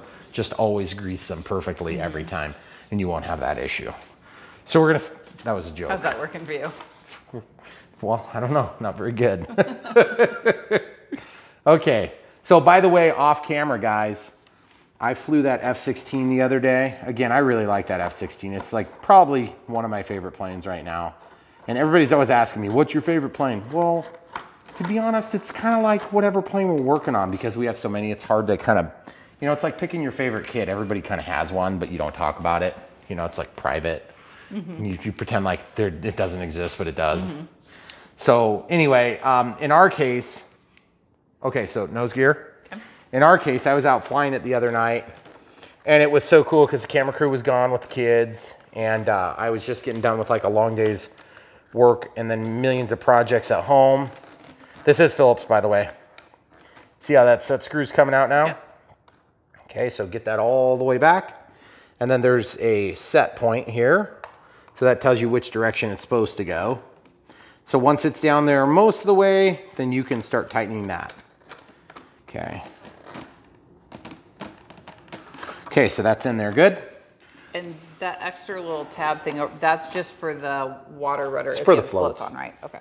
Yep. If you're gonna do floats. So there are gonna be some extra pieces here. So we'll just show you what those extra pieces are. When we're done, we will know what they are, okay? Because I don't remember. All right, what was next, camera crew? Tail. Like the horizontal stabilizer? Yes. Okay, so the horizontal stabilizer is going back here, obviously. There's a support structure that's built into the bottom of the wing. You don't have to put that in, which is really nice. Horizon is super, super good to us anymore. We almost never have to use glue and screws, which is just super, super nice, guys. I mean, even today, there's somebody that's been working on a Dynam for 6 or 7 weeks. Not us. Not us. That was just a really cheap low blow on Dynam. Sorry, Dynam. I was gonna say something else, but I'm not gonna. Let us know when you get your issues resolved. So here we go.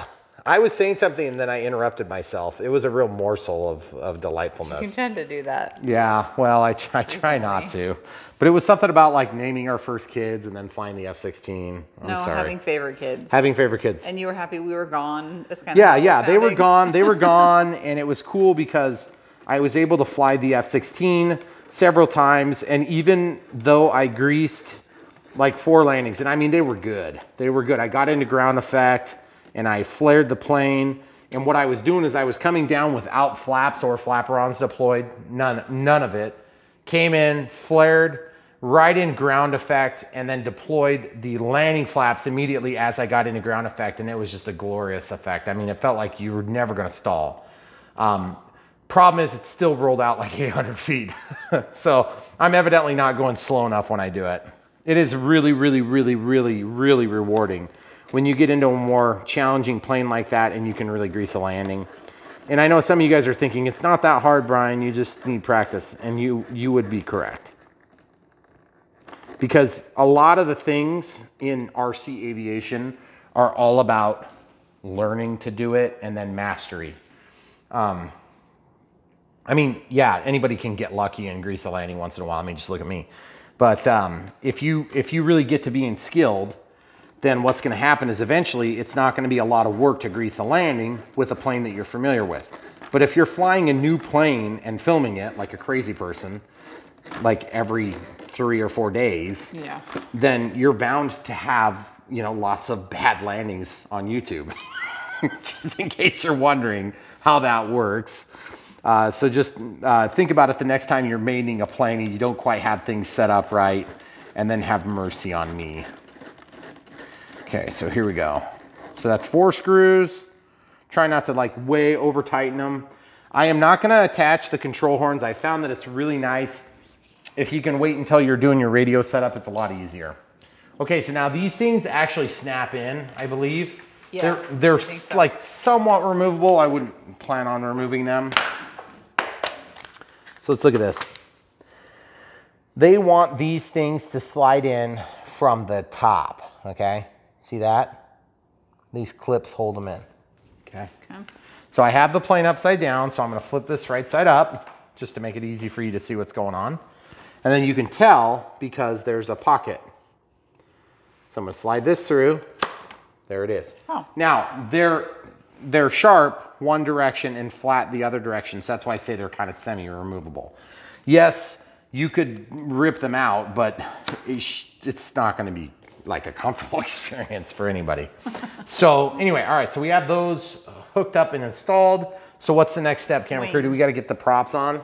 Well, they have the wing first and then where did they stuck it in the outside hole and the outside hole. So elevator and rudder to the outside hole. I thought maybe this one was one of the planes where I went to the next step in for the elevator, but I don't remember. I hate being starved for elevator, but the other day we were flying an old 1.2 meter Spitfire, and I had put the control arm all the way at the inside hole, and it just flew terribly because of that. So I put it to the outside hole, adjusted the expo, and that thing flew so much better than it ever flew, which was really cool. I mean, it's always exciting to fix a problem that you didn't know you had.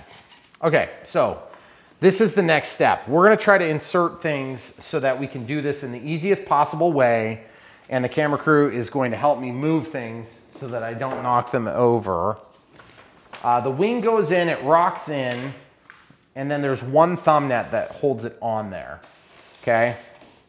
So if you look from the side here, camera crew, like my side, there's these connection points to the AR631, but we're gonna have to bind this, okay?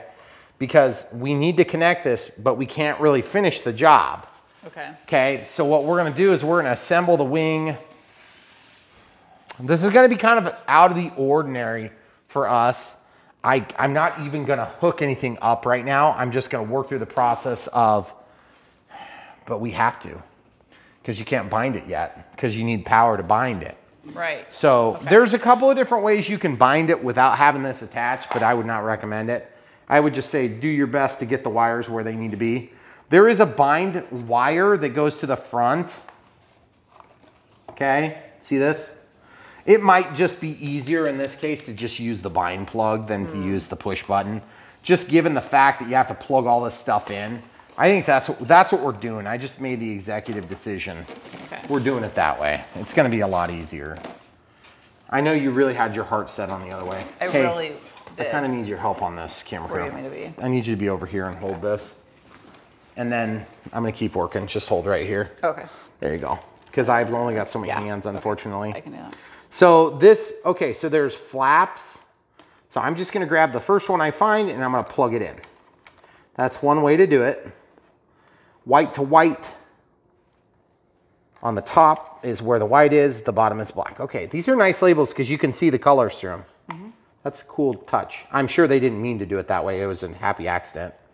Okay, so this says ESC. So ESC is gonna actually reach all the way down to the, oh no, they have an ESC extension. Nice. Okay, so this is gonna plug here, black to black, white to white. Now, pumping the brakes for just a quick second, it's a little bit disappointing with the number of wires on here that Horizon hasn't come up with some awesome like multi-channel plug. They do it on the really high dollar stuff, the $600 planes, and then people are like, they're too expensive, which, you know, nobody wants to spend 600 bucks for a plane they think is worth 550, right? Let's just get right down to it. But those are some of the really nice features that you're getting on these new slide together planes like the Draco, case in point.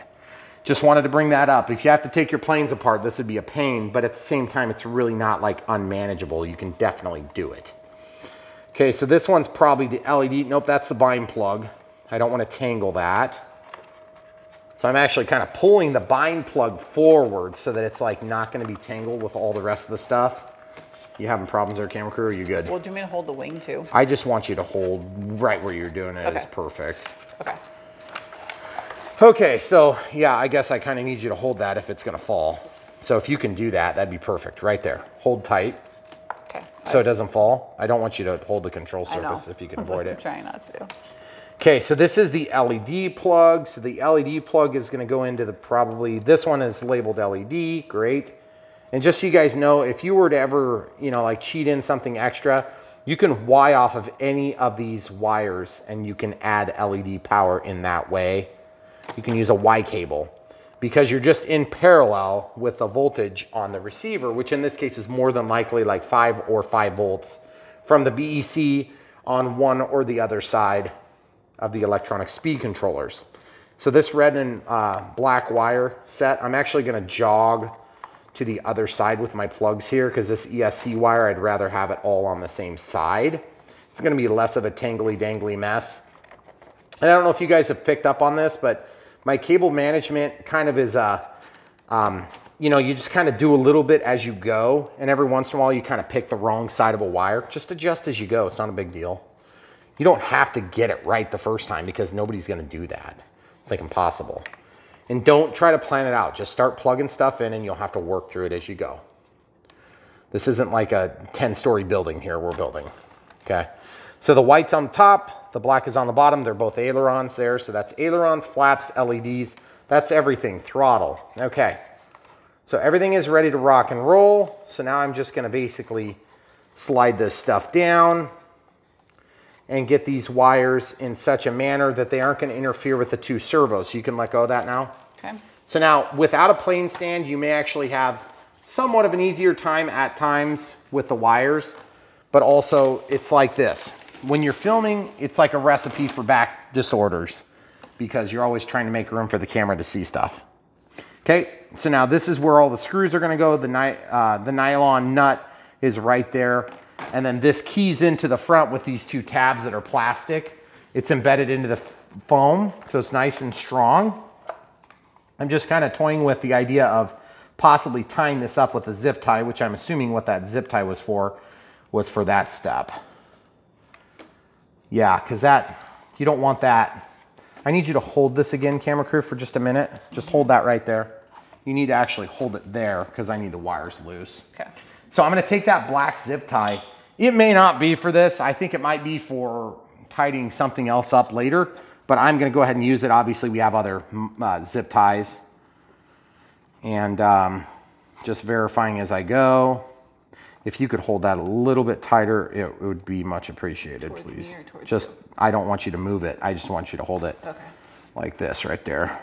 Make sure your ring doesn't like skewer the side of that. Okay, so here we go, right here. All right, so this is, the only reason we're doing this is just because the wires always have a tendency to want to drop into, okay, you can let go now. Okay. The wires always have a tendency to want to drop in right where the servos are, okay? So the servos are obviously down there for the elevator and rudder. Okay, so I'm just grabbing these two wires and pulling them forward as I bring the wing in. And one is the bind plug, it's actually stationary, and then the other one is the, yeah, see, I'm just looking because the camera's in the way. I'm catching some wires, so I want you to look at this. See where my middle finger is on my left hand? Mm-hmm. I had to push those wires. Okay. Once you push those wires, then things drop down in. And you do kind of have to force it. Once you're in, it's good. Okay? So I'm actually gonna lay that aside for now. And a little bit tail heavy without a battery. And then these thumb nuts are super nice. My only complaint with thumb nuts is that if you don't intend to move your plane and take it apart when you move it rather, they are a little bit more ugly than just a standard one. So like if you want this thing to be invisible, when you get ready to assemble your plane, take this off and use a Dremel tool and cut off like 90% of that. You've still got a little bit to get like a fingernail in there. Or you can actually take that Dremel and put a sideways cut, and then you can use a flat bladed screwdriver to go ahead and put that in and out. Maybe put a white decal on it and you're golden. So now the next step is to secure the wing struts. These struts slide in like this, and then they snap. I need to lay this down, and then I'm gonna support underneath and snap, okay?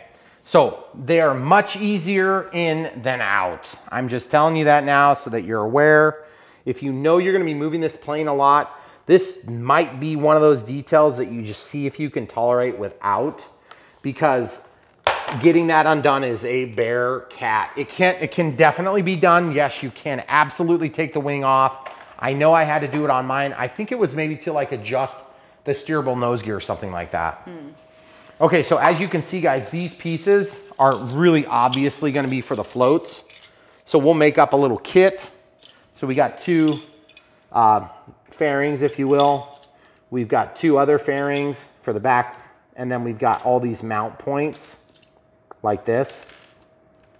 Super high quality, so we'll put together a little kit for that. And okay, so props, this should be pretty straightforward. There's two of them, and there's two positions for which to be mounted. I have the screwdriver here. I have the screws rather here. You can see which one's which. They have a picture, so you can tell if this one's going this way, it's gonna push the air. It's gonna pull the plane that way. So if you wanna go back a little bit. This is a nut. The nut comes off. These are super easy to put together.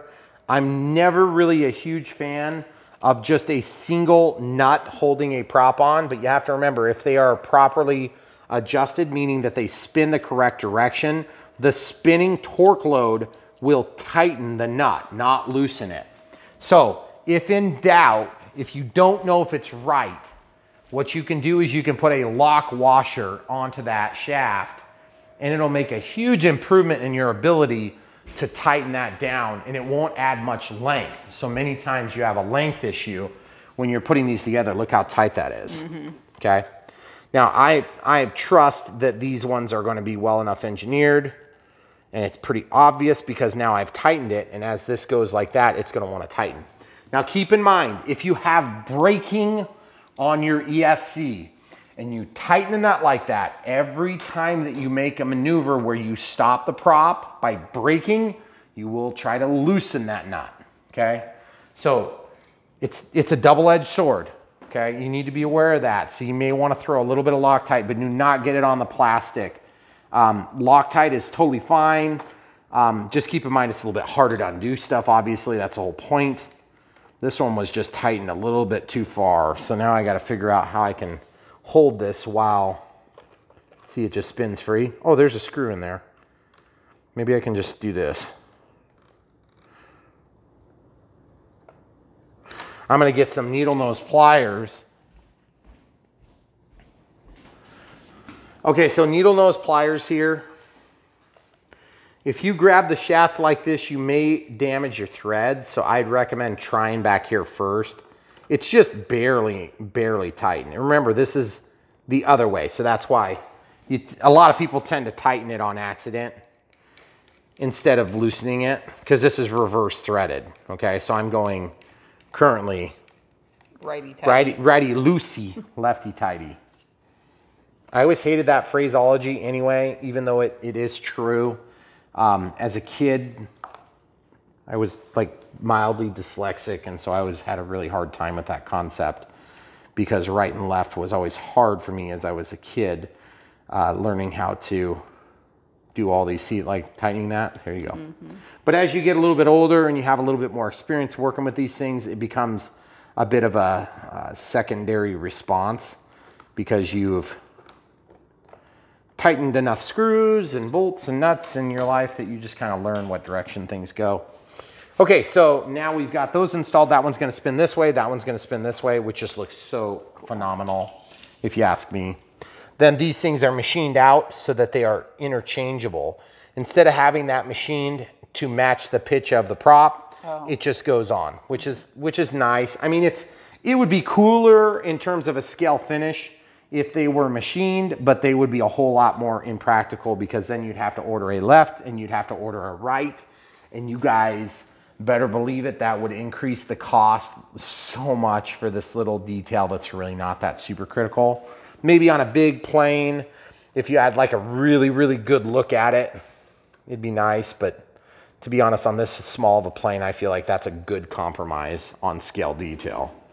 Because to make this mold and to release that on a plane like this, you might spend as much as like the fuselage foam. So just to redesign something like that would be extremely cost prohibitive. That's crazy. So if they make one, then they can use it ambidextrously, which is really nice, and then they can also release it for other planes and things like that. That's one of the things too that you have to keep in mind from a production point of view. Every time that you see one of these like custom-made parts, somebody had to design it, engineer it, make a mold, figure out how to actually teach some guy that maybe isn't like an expert on all things RC to run the machine, to make those parts. And then, by the way, now you're gonna go make like 2,000 of them today. And then you're gonna make like 2,000 the next day, and you might do that for 4 or 5 days. And then they have their lot built.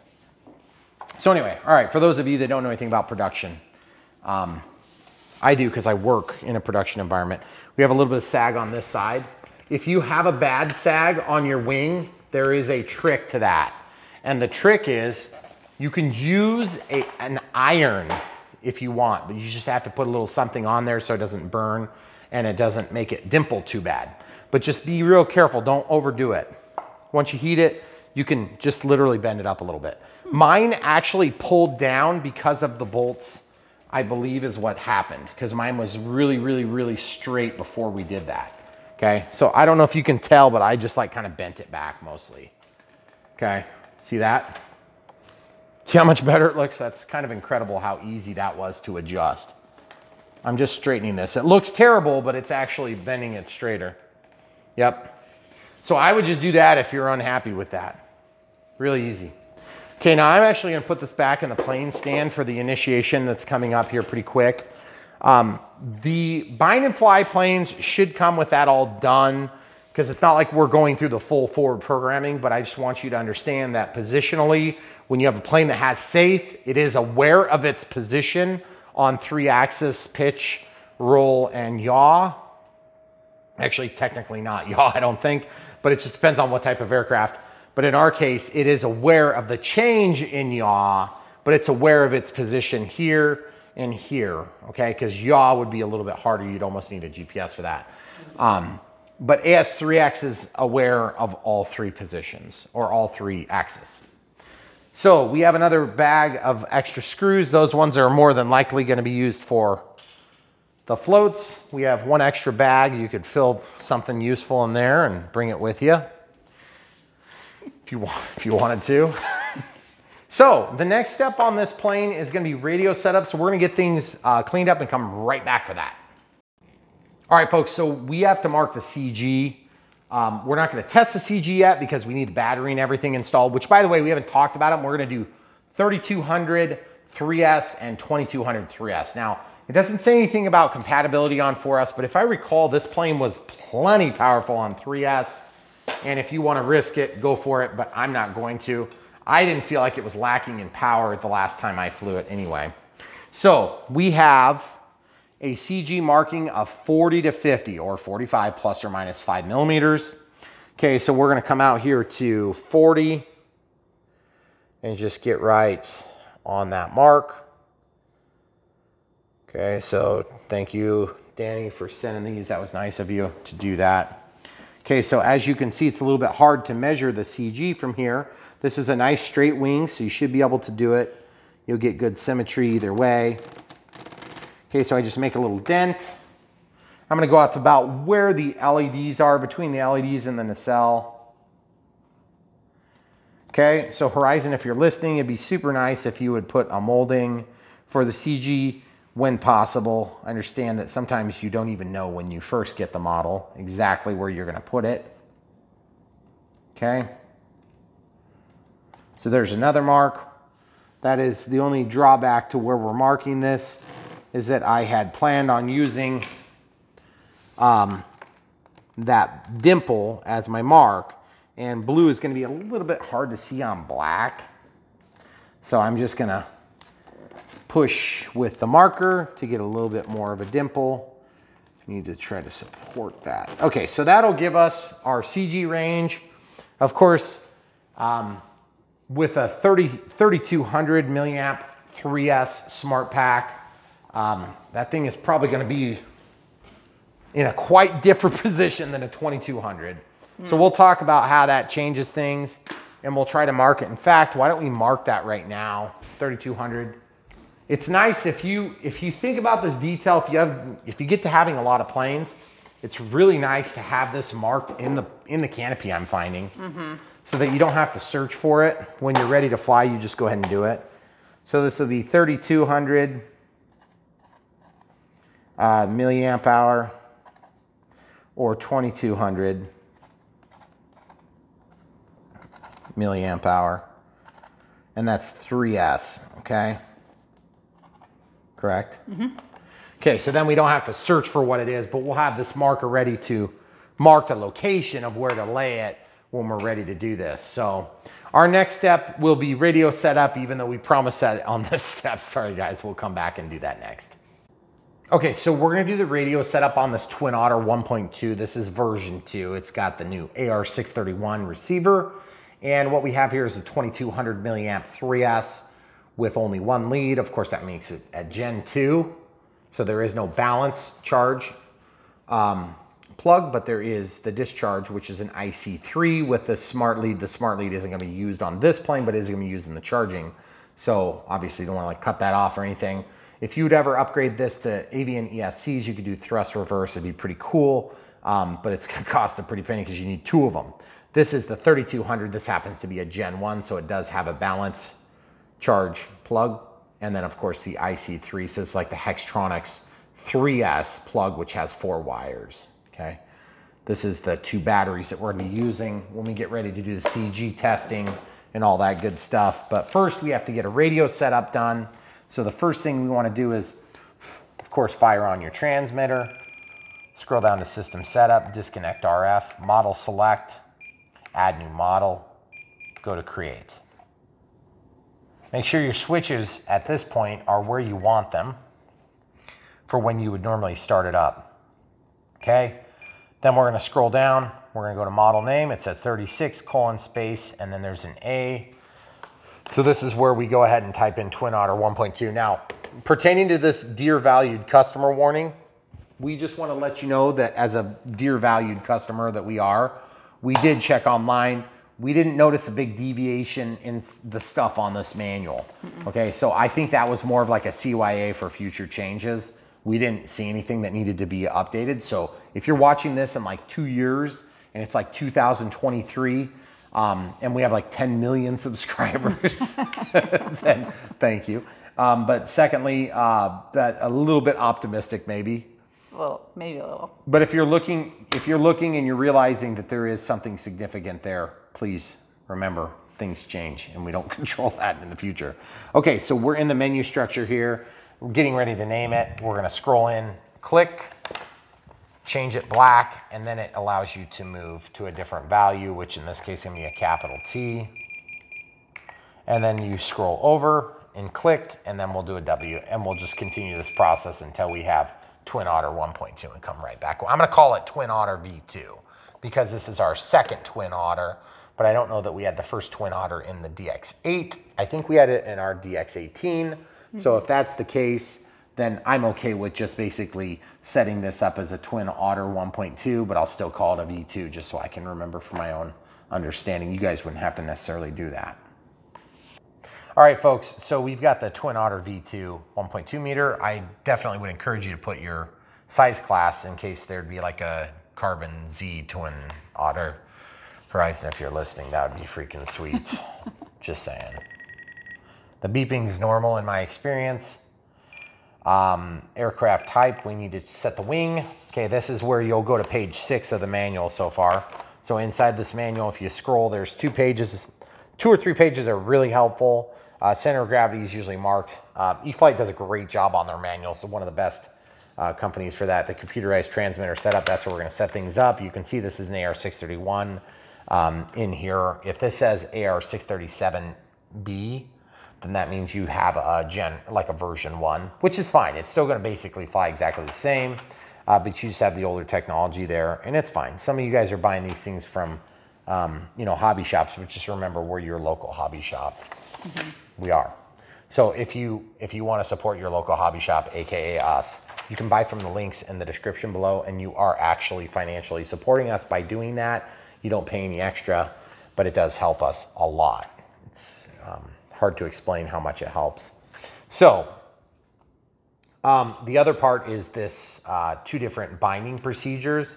They're suggesting using a bind plug, which is ironic because typically we get bind plugs with the AR631 equipment. For whatever reason, this plane actually need to use the bind plug because the way the wing is installed, and we didn't get one. So that was a miss in my opinion, but it will be forgiven if this plane is as good as the last one was. So that being said, I also noticed this here as we're looking, it looks like this is 3 millimeters, approximately 3 millimeters up or down. Is that right? I don't know if they want that down 3 millimeters.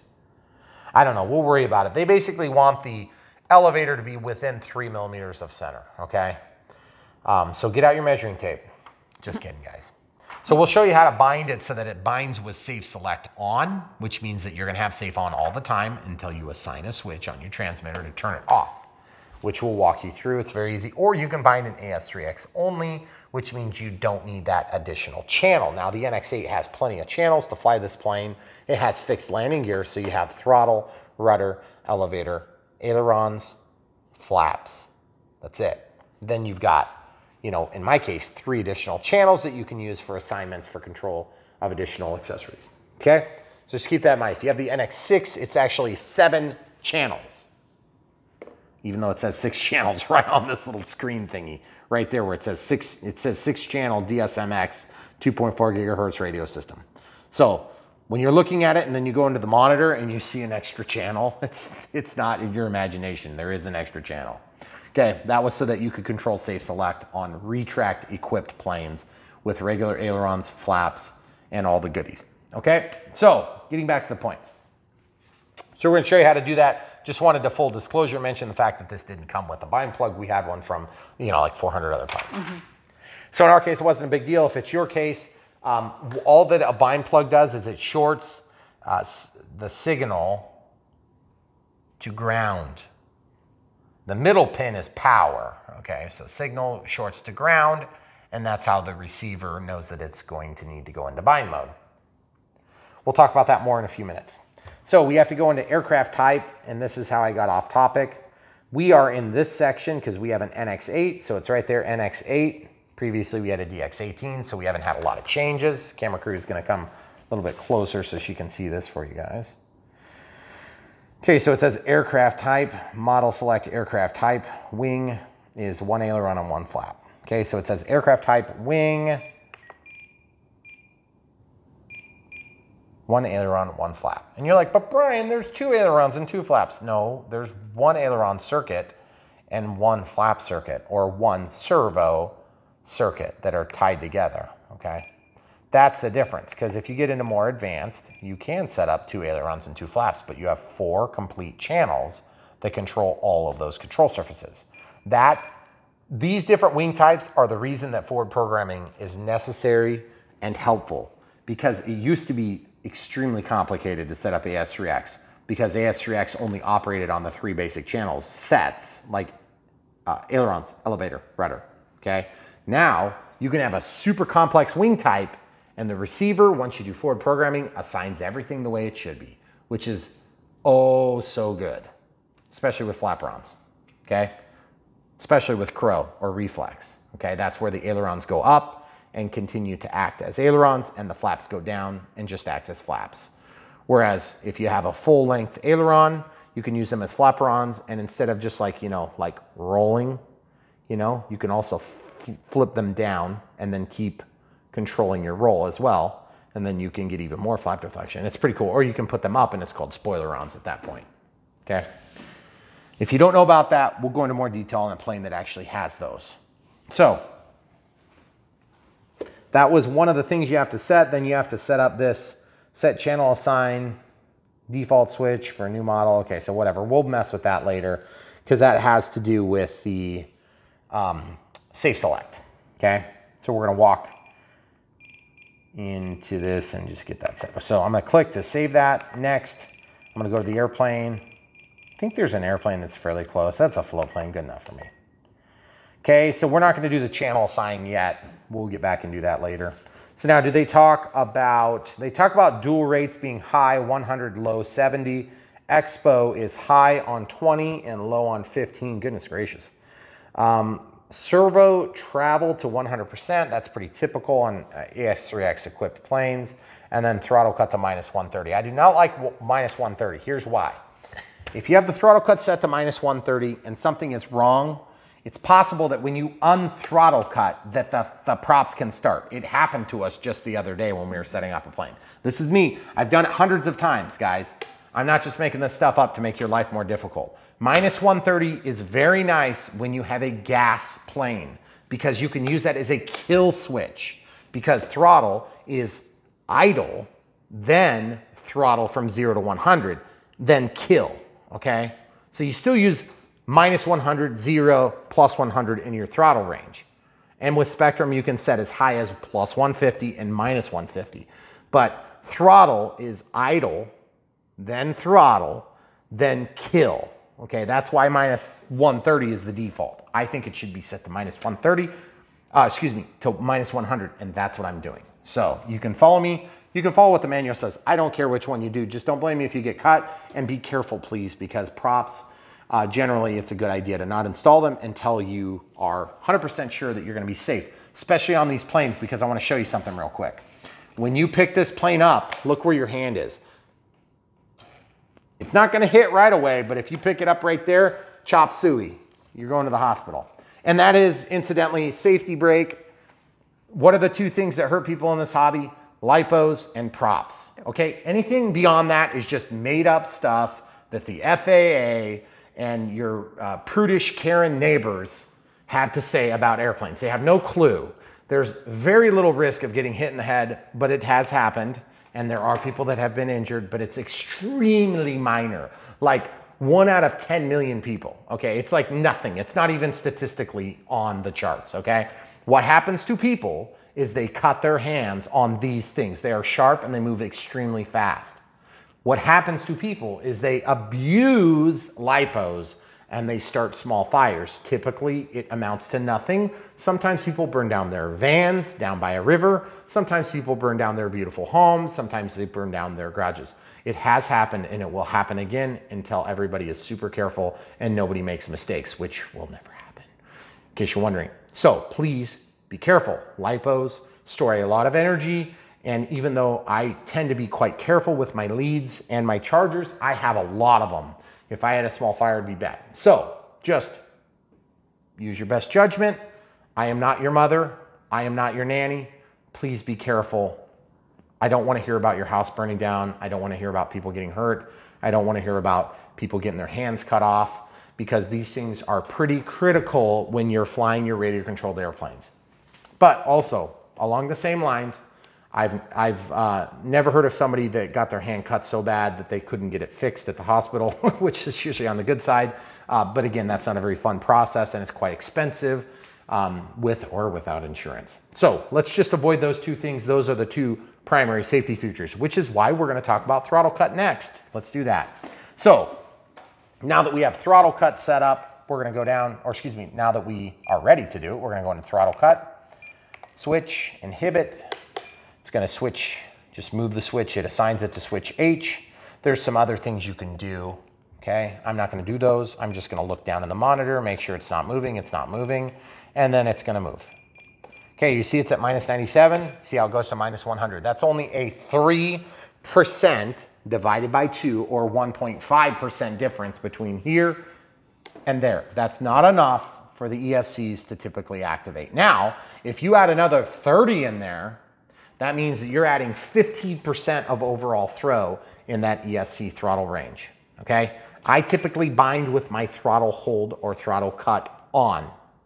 That's just, for me, it's, if the thing loses radio contact, it's gonna defer to the, basically the way you bound it. There is a fail safe, and that means the throttle's gonna shut off. I want my throttle to shut off. I don't want it to keep flying, okay? If you've ever had a flyaway, which I've never had, but I've heard a few people have had them, a lot of people have them evidently, that's what happens when you have your throttle hold not on and you lose signal. Now, the ESCs are supposed to default to 0% throttle output with a loss of radio signal, but sometimes people go in and change the default setting, change from the default settings, and thus reset their failsafe. I don't talk about failsafe almost ever because I've never really had to reset it from whatever stick conditions I want it in, okay? That's important, you'll get used to it. I've never depended on something like failsafe to save a plane. It's more of like to save the dude that isn't paying attention that gets hit, okay? Which again, doesn't happen hardly ever, okay? If it did, trust me, we would know about it. Okay. Now, walking out of the menu, the throttle cut's on. We're gonna go down to timer. Now this is an AR631 equipped plane, so that means that you don't have full telemetry.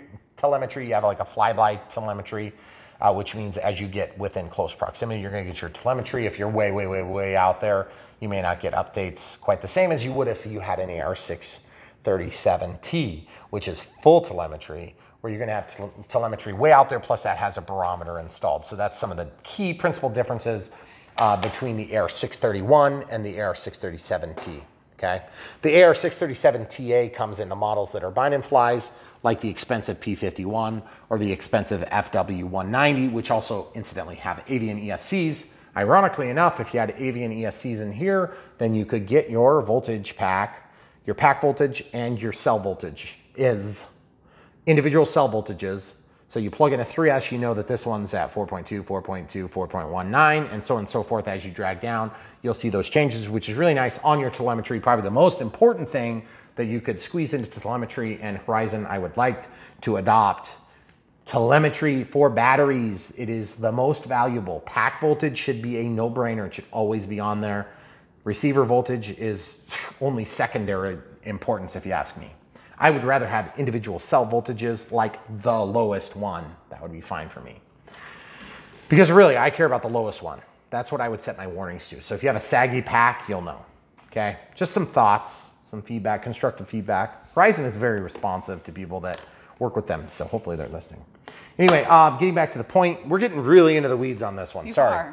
Okay, so we have our timers here. I didn't see a time on here. 6 minutes. It's like on page 2 in the initial little box. Oh, yeah. So somebody the other day was asking me about this. This quick start information is for people that do plug and flies typically, because it shows all the deflections of the control surfaces. So like if you were to look at the side of this surface, okay, this is an aileron, okay? Ailerons go up and down, they roll the plane, they work in tandem between the left and the right aileron. They're on the outboard portion of the wing, not the inboard portion typically. The inboard portion control is called a flap. The flap goes down, it changes the shape of the wing. The shape of the wing thus changes the speed by which you can fly before you stall, which is when you fall out of the air, okay? Did I get that all really quick? Sure. There's an elevator correction, meaning that when you deploy flaps, the nose typically goes up and it creates what we call a balloon. That's why we delay the flap behavior to 2 seconds usually. If it's like 10 seconds, you wouldn't know because the balloon would you would just correct with your brain, or the AS3X would keep up with it, okay? But in this case, we always set a little bit of elevator correction, which is going to help pitch down. So you're gonna have a down elevator correction, okay? Takeoff flaps are typically about 2/3 to 1/2, or sometimes, in my case, 1/3 to 1/2 of the full landing flap. Full landing flaps are way down. Takeoff flaps are barely deployed because you just change that flap, the shape of the wing, and you want to increase lift without creating a lot of extra drag. Full landing flaps, you want the drag and you want the extra, it's not actually creating extra lift per se, it's just allowing you to fly slower. It also changes the overall attitude of the plane, and that you can point the nose down and still continue to slow down, meaning that it's almost like you took this wing and you tipped it. So that allows the pilots in real life to see the runway as they approach the runway. If you came into a landing like this, where would the runway be? You'd be looking through the plane, right? Like you literally wouldn't see. So the attitude of the plane, plus you're not flying uphill, you're flying downhill because you're going to the ground to land. Okay, so you change the shape of the wing like it's there, and then you can fly straight like that. These planes are flown out of some of the most tight areas, and they can come in and just do super steep approaches, okay? So the angle of attack is the direction that the plane is pointed, okay? It also refers to the angle of attack of the wing structures themselves, I believe, too. Oh, there's the sun. Hopefully that doesn't screw up our video too bad. Okay, so 6 minutes. So scrolling into the timers, time, change it to 6. 1 out is no longer inhibited, it's active. So when I move this over 25%, you can see down here, it's not actually outputting anything, but this will still start the timer, okay? Scroll to next. Scroll to next. I don't want a warning at 1 minute. I don't want a warning at 20 seconds. I want a warning at 10 seconds, and I want it in the form of a voice warning. So 10, 9, 8, 7, 6, 5, 4, 3, 2, 1. Expiration, I want tone and vibrate. So we'll walk out. Walk out again. You'll notice the timer has started. I'm going to clear the timer with the back button, or the clear button. See how it starts, and then it just keeps running. That's what 1 out means. If it wasn't 1 out, it would only start when you were over threshold. In this case, threshold is 25%. So if you set it to 35%, anything over 35%, it would come on. If you set it to 75%, you'd have to have 76% throttle, all the way up to 100% throttle for the timer to run. Otherwise, it would not run. That'd be a little bit weird, but you could do that on a sailplane maybe. Okay, so I'm gonna clear the timer because it's gonna be annoying when it goes off. Also, we were talking about these rates. These rates are low rates and high rates, and it speaks to the amount of deflection. So we were talking about the control surfaces earlier. If this were to go up 8 millimeters, you literally take a ruler and you measure how far it deflects from this point up, and that's 8 millimeters. With the high rates, it would go 12 millimeters, which is, you know, of course, just a little bit further. So it's gonna impact change faster, and it's gonna impact change more, especially during a low speed flight, okay? So they talk about the center of gravity in this, and they talk about the all up weight of the aircraft. So really cool. It talks about what you need to complete the plane. Of course, you're gonna know that because it's a bind and fly. In our case, you're not gonna have to get a receiver. But if you get this as a plug and fly, which by the way, you can always follow my links and then you can just back out and get whatever you want. Or a lot of times we'll have search results for this twin Otter. So like if there's 3 different size classes by the time you're watching this video, maybe there's a UMX, maybe there's like a Carbon Z, which is like a big one. Then there's the 1.2, let's say. Then you can just see whatever size you want. You can get those. So you'll be supporting us. And if you don't ever find a link in our description, just go to the master link for Horizon Hobby. If you're over in Europe, you can follow the Tower Hobby links and you can ship to Europe. Or if you're in South Africa or somebody said in South Africa, they aren't shipping to South Africa. So just go to the Tower Hobby links. You'll still be supporting our channel. You can still buy all the same items there. It just has a different look and feel on the website, but you're buying from the same company. They bought Tower Hobbies during a bankruptcy settlement. I think it was like a chapter 13. I'm not sure. I don't know all the details. I just know that Tower and Horizon are one now. So getting back to the point, we were just getting way into the weeds today. I know, the sun's going down. I know, but we can't film with it blinding us like that. That's true. Okay, so we're super close. So basically we're at the point now where we need to set up the flaps. So the flap system is outlined here, which is really nice. So I'm gonna click, scroll down a little bit further to flap system. It's currently inhibited, highlight, and then switch, whatever switch you want. I'm gonna use switch B. Click, and then it's gonna give you the ability to change these settings. They want -100 for 0, 0, and then +100. Okay, so -100, click, and then scroll. Guys, if you need this slower, pause the video, look for the gear in the lower right-hand corner of the screen, if it's not changed already from YouTube, and then click the gear. You can change the playback speed. The audio does play back slower. It does play back faster. You might make me sound like a chipmunk. If you want to see a 2-hour video in an hour, you can do that. If you want to see a 5-hour video in 2.5, you can do that. You can actually go faster, but that's okay. I don't necessarily want you guys to skip over everything necessarily all the time. If you just want to get the information, you want to do it faster, click the gear, change the playback speed, and then you can watch the whole content a little bit quicker. So, all right, so elevator correction. It looks like 25% elevator at 0, which would be like our takeoff setting. So you can see right here how it's changing. It shows in the monitor down here. Okay, so I'm gonna change this to 25. You'll notice it's a 25 positive, okay? But look what happens to the elevator. See, now I'm gonna change this one to 35. I've also found that to be true. It seems like about 2/3 correction for takeoff and about 1/3 more for landing. Okay. That's weird. It seems like that should be backward. Do we have to flip the elevator? No. Because it'll tell you if you need to flip. That's weird. It is a positive value. The absolute value is 35. I'm not sure if that's correct or not. We'll find out. So then the speed, click and scroll over to 2 seconds and then click to acknowledge. And then you have to do it for each of the switch conditions. Otherwise, it's only going to be 2 seconds from here to here. And then it'll be fast from here to here. Okay, see that? How it moved quick on the output. Now watch this. Now it moves nice and smooth all the way up and down. You also notice that auxiliary 2 is changing. That's because the assignment for auxiliary 2 is still on switch B, which is the default. We're gonna change that here in a few seconds because I wanna use switch D or switch A for safe select. Actually, we'll use switch A for that. So A is already assigned to gear, which is not gonna be used, so we wouldn't even have to make a reassignment on the flaps. But if you needed that switch for something else, then you can go in and do that. And I'll show you how to do that right now. So scroll down to system setup, disconnect, whoops, scroll down to system setup, click, scroll over to yes to disconnect RF. That's why that light goes off. Scroll down to channel assign. This is where you can make your channel assignments. I'm gonna switch this to switch D just to get it out of the way. Then I'm gonna walk back out. Now everything is set. Scroll over to monitor mode, which is where you can see everything working. So that's still gear, that's auxiliary 2, and then flaps doesn't deviate anything with auxiliary 2, okay? Auxiliary 3 is still on the knob, okay? Walk back, throttle holds on, sticks are centered except for the throttle's all the way down. Gear is in the down condition. This would be up, this would be down in my normal setup, okay? Do you want to do dual rates in Expo? Dual rates in Expo, yep, we'll do that. So dual rates in Expo, I deviate from the setup here. They show high at 100 and then low at 70, and then Expo is 20 or 50. Okay, so I'm just gonna show you what I set up. I pretty much always set these this way to start.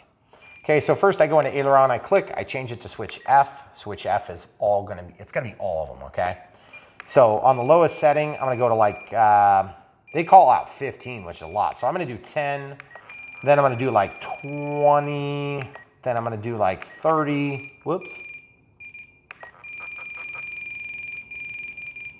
Then I'm gonna check the rate, I'm gonna set the rate down to 90. So you'll see it's like 10, 20, and then 30, but then we drop the rates down. So in the middle setting, that's where we're gonna start. We'll have about half as much, and then we'll have about double as much. So when we're flying, we can get to the ground. If it's too sensitive, we can back it off. This will be less sensitive. And if it's not sensitive enough, we can drop it to this. Okay, so that gets us out of hot water. You always have to have an out with a new plane.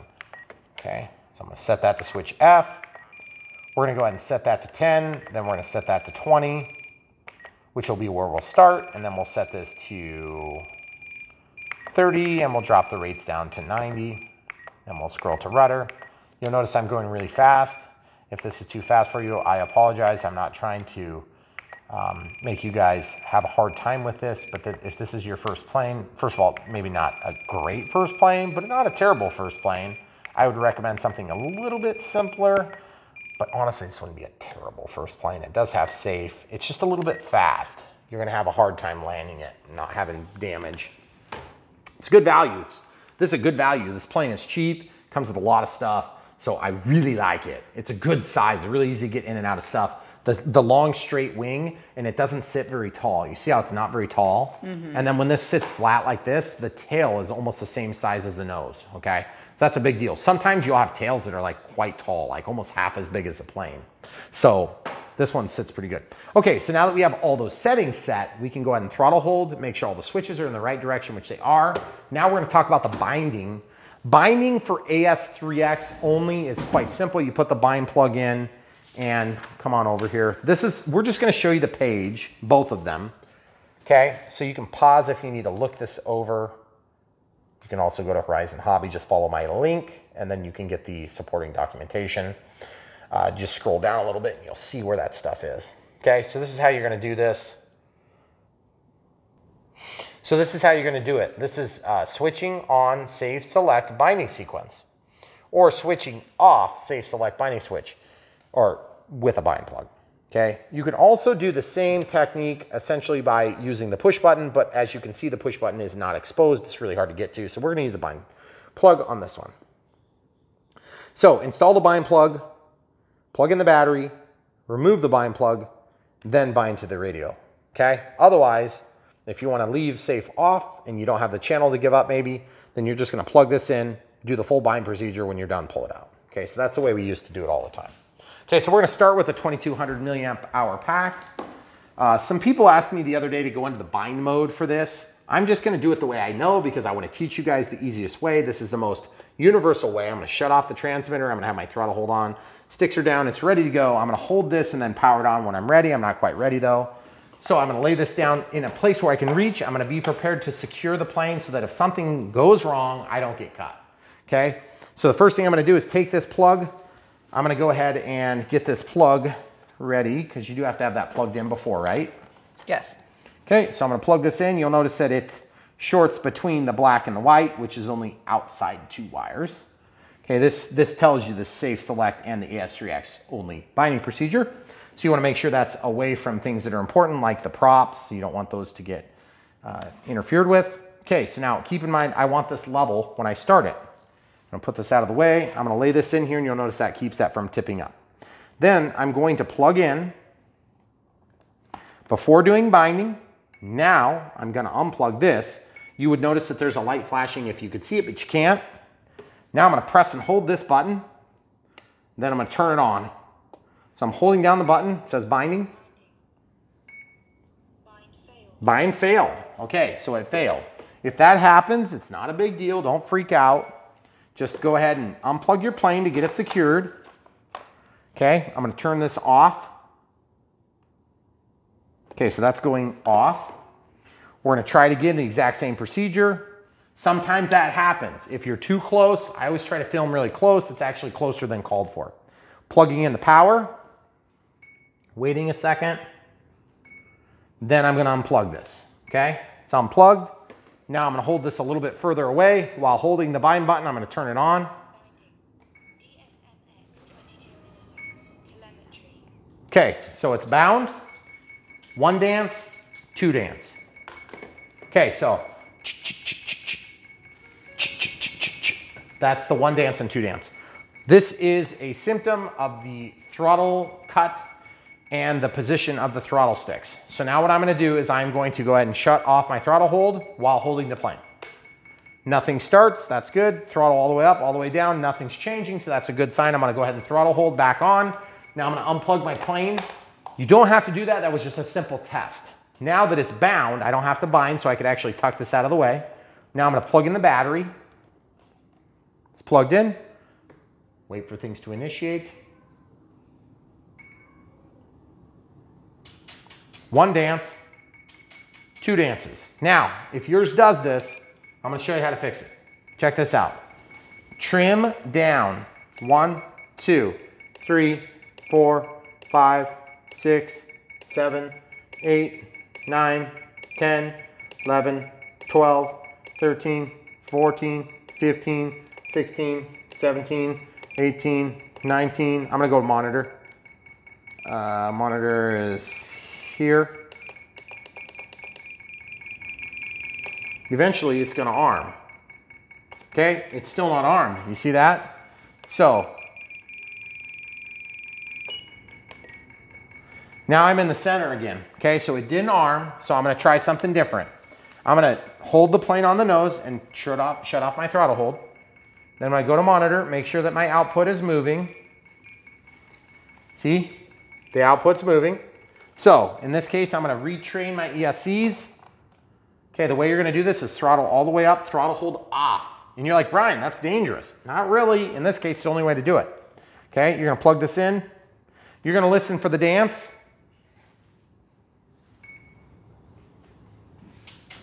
There's the dance. Now I'm listening to the ESCs and then all the way down. Okay? Okay, nothing changed. So there was a remark in this manual about the beeps. So let's see what the beeps say. I wanted to reprogram the ESC. Okay, continuously repeating single tone, abnormal throttle signal, and then throttle signal not at low position. Throttle stick not at low position, throttle reversed, trim raised. Do we have to reverse the throttle? And if so, that's weird. I don't really see anything in there about it. I don't see it either. So what I'm gonna do is I'm just gonna try this again. Sometimes it doesn't work the first time. Throttle holds off, stick is all the way up. Plugging in the power, listening, controlling the plane in case things would start. Did you hear the beep beep? Okay. So now we're gonna listen for weird noises. So that's the first setting in the ESC programming. And then down, all the way down. Hopefully I got it in time. I might have skipped. There's a single beep. Listening. Okay, so we came out of the setup menu. So it's still not one to start. So we're gonna try this again. Sometimes it's just the way it goes. It's kind of frustrating, but it is what it is. Okay, so starting again. Now we're gonna let it fully boot. Start up. Everything is working. Throttle's all the way up. I'm reteaching it. Throttle all the way down. Okay? Now it's armed, I think. Okay, we're listening. Okay. So we'll pause it real quick and come back. Okay, so I reset the throttle cut to -130. So let's talk about this for a minute. I put the throttle position down to -130 in the throttle hold or throttle cut. Okay, so throttle cut's on, and I want you to see what happens. This is why I don't like -130. Okay, it starts up, everything's gonna initiate. Just waiting for it to start. Okay, it's starting. Okay, so everything's working. Now watch, this is super exciting. Okay, so now I'm gonna put the throttle hold on and it's safe now, but now I have to reset the throttle range, which is what I wanna do. So throttle hold is off, throttle's all the way up. I'm walking out of the throttle hold menu. Now I'm gonna plug this in with the throttle all the way up. I'm gonna control the plane, but not make it bounce around a bunch. 1 dance, 2 dances. That means safe select is on. Okay, now stick all the way down. Now hopefully that's gonna exit the setup menu. Okay. Okay, good. Now I think it must have taken it. Okay, that's good. I'm listening. These different tones are in the ESC menu. Okay, so you see now it's not happy again. So the throttle holds on, then the throttle holds off and it starts. So now listen, the way you can resolve this is now you can trim. You hear what I'm doing? Okay, so at -30, you see it? It says -30. That's where your throttle is gonna stop. Okay, so that's exactly the same as turning on your throttle hold. So I'm not crazy about having to do it, but I've had this happen on a few different planes. So there's full throttle, okay? And then there's throttle hold. Okay, so we're just gonna do that for the sake of this video. And I will do a little bit more research on that. I wanna fly the thing before the sun sets. If you guys look out there for a second. Super pretty. This is beautiful sunset. Okay, so timer's cleared, throttle holds on. What I might do is off camera, we'll see if we can figure it out and then we'll do like a clip at the end of the video so you guys will know how to do it if I come up with a better solution. Otherwise, you know, you can just copy that exact setup. Because remember, we bound with throttle cut on, okay? So that's okay. So now, the other thing too is you have to remember that the fail-safe position is not necessarily the same if you change your condition of your throttle hold when you bounce. So this would be a good time to rebind everything if you've done it wrong, okay? So let's do this though. Let's talk about making an assignment for safe select. Okay, so your plane is plugged in. We're confident that the throttle hold is gonna work and it's not gonna allow these things to start and spin and cut us. We've tested it. Now, we need to make an assignment for safe select, okay? So I'm just gonna drop this in here loose and then throw the lid on so that it doesn't pop out while we're testing. Okay, just like that. Okay, so now this is why you gotta be careful. You see how my hand's going in there? Mm-hmm. Okay, so that means safe is trying to level the aircraft. Also, we need to set up our control horns, okay? So in order to set up our control horns, we have to have safe turned off because safe will automatically apply a little bit of up elevator. Okay, so the way we do this, it's in the manual. If you want to see it, we showed it earlier, but we can show it again real quick. This is the process. It says 5 times. That's very confusing. Okay, it's actually 5 full sequences. So whatever switch you're going to use, I'm going to use switch A. Throttle holds on. You can do it with the throttle hold on. You can do it without it on. Sticks down and in. 1, 2, 3, 4, 5, 6, 7, 8, 9, 10, 11, 12. See, I got it. Once it starts changing, you're done. Okay, so now, again, it's on. Safe is on. Safe is off. AS3X doesn't activate until you give over 25% of throttle output, notwithstanding the throttle cut. If the throttle cut's on, it doesn't know that it's over 25%, so it won't be activated, okay? So now I need to reverse this 1 servo, so I'm gonna go to servo setup, travel, and then to reverse, I'm gonna switch gear. That just means that safe is off here and safe is on here, okay? So now, when I'm flying along, I'm gonna go ahead and show you a test here. So I'm gonna give a little bit of throttle to activate AS3X. Okay, so throttle hold is on. I can see the rudder moving. I can see the elevator moving. I can see the ailerons moving. Let's see if they can see. Okay? The rudder, watch when I go this way, it's gonna point this way. Okay? You just need to hold still and I'll move it like this. Can you do that? See how it moves that way? See how it moves that way? It's kind of hard to tell, isn't it? It is hard to tell. Okay. So, sorry guys, just ignore the background. See how as I tip it, it moves? It's very easy to demonstrate that on camera when I hold the camera right next to it. I'm looking at the ailerons too. Aileron up, aileron down. Good. Aileron up, aileron down. You only have one channel, so you really don't have to test one. And then the only thing we have to do now is we have to actually physically set our control horns because we never actually set them on, okay? So let's look at this for just a quick second. So we're supposed to go in the outside hole for both. The rudder is already hooked up and that is pretty far off. So that must have just like fallen into the hole. Oh no, it was already set.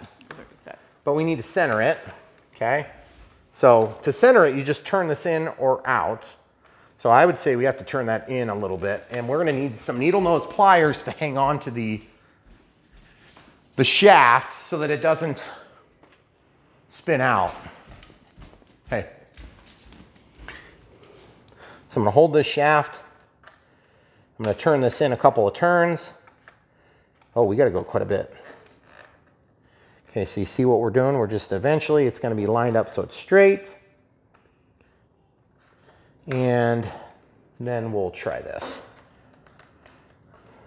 Okay, so just like that. That looks pretty straight and you're just going down that seam is a good way to look at it. And then the elevator, same thing. Now, if you have safe on, it's gonna be trying to self-right the plane. You're not gonna be able to see from over there. So that needs to be about there. See, I'm just holding this where I want it. And then I can see I need to pull this in a little bit so that that hole lines up with that hole. Or this pin lines up with that top hole. So there's 1, 2, 3, 4, 5. The reason I hold it here is otherwise it spins on the other end inside of the airplane. Okay, so we'll try that. We're not gonna snap it yet. Now we can look at the control surface. Oh yeah, buddy, that's good. We got it, we got lucky. So then some of these are worse than others, so I'm gonna use the needle nose to do that because it kind of hurts to snap them sometimes, depending on how thick they are. So now we haven't flown much, but we have used some battery on this, so it may be wise to change battery. Let's look at this. Takeoff flaps, landing flaps. The elevator does go the correct direction. It goes up, it goes down. We roll left, we roll right, we yaw left, we yaw right. We look at the steerable nose gear, everything is working. So we're ready to fly. So throttle hold is on or throttle cut is on. I think what we're gonna do is we're gonna switch packs and come right back.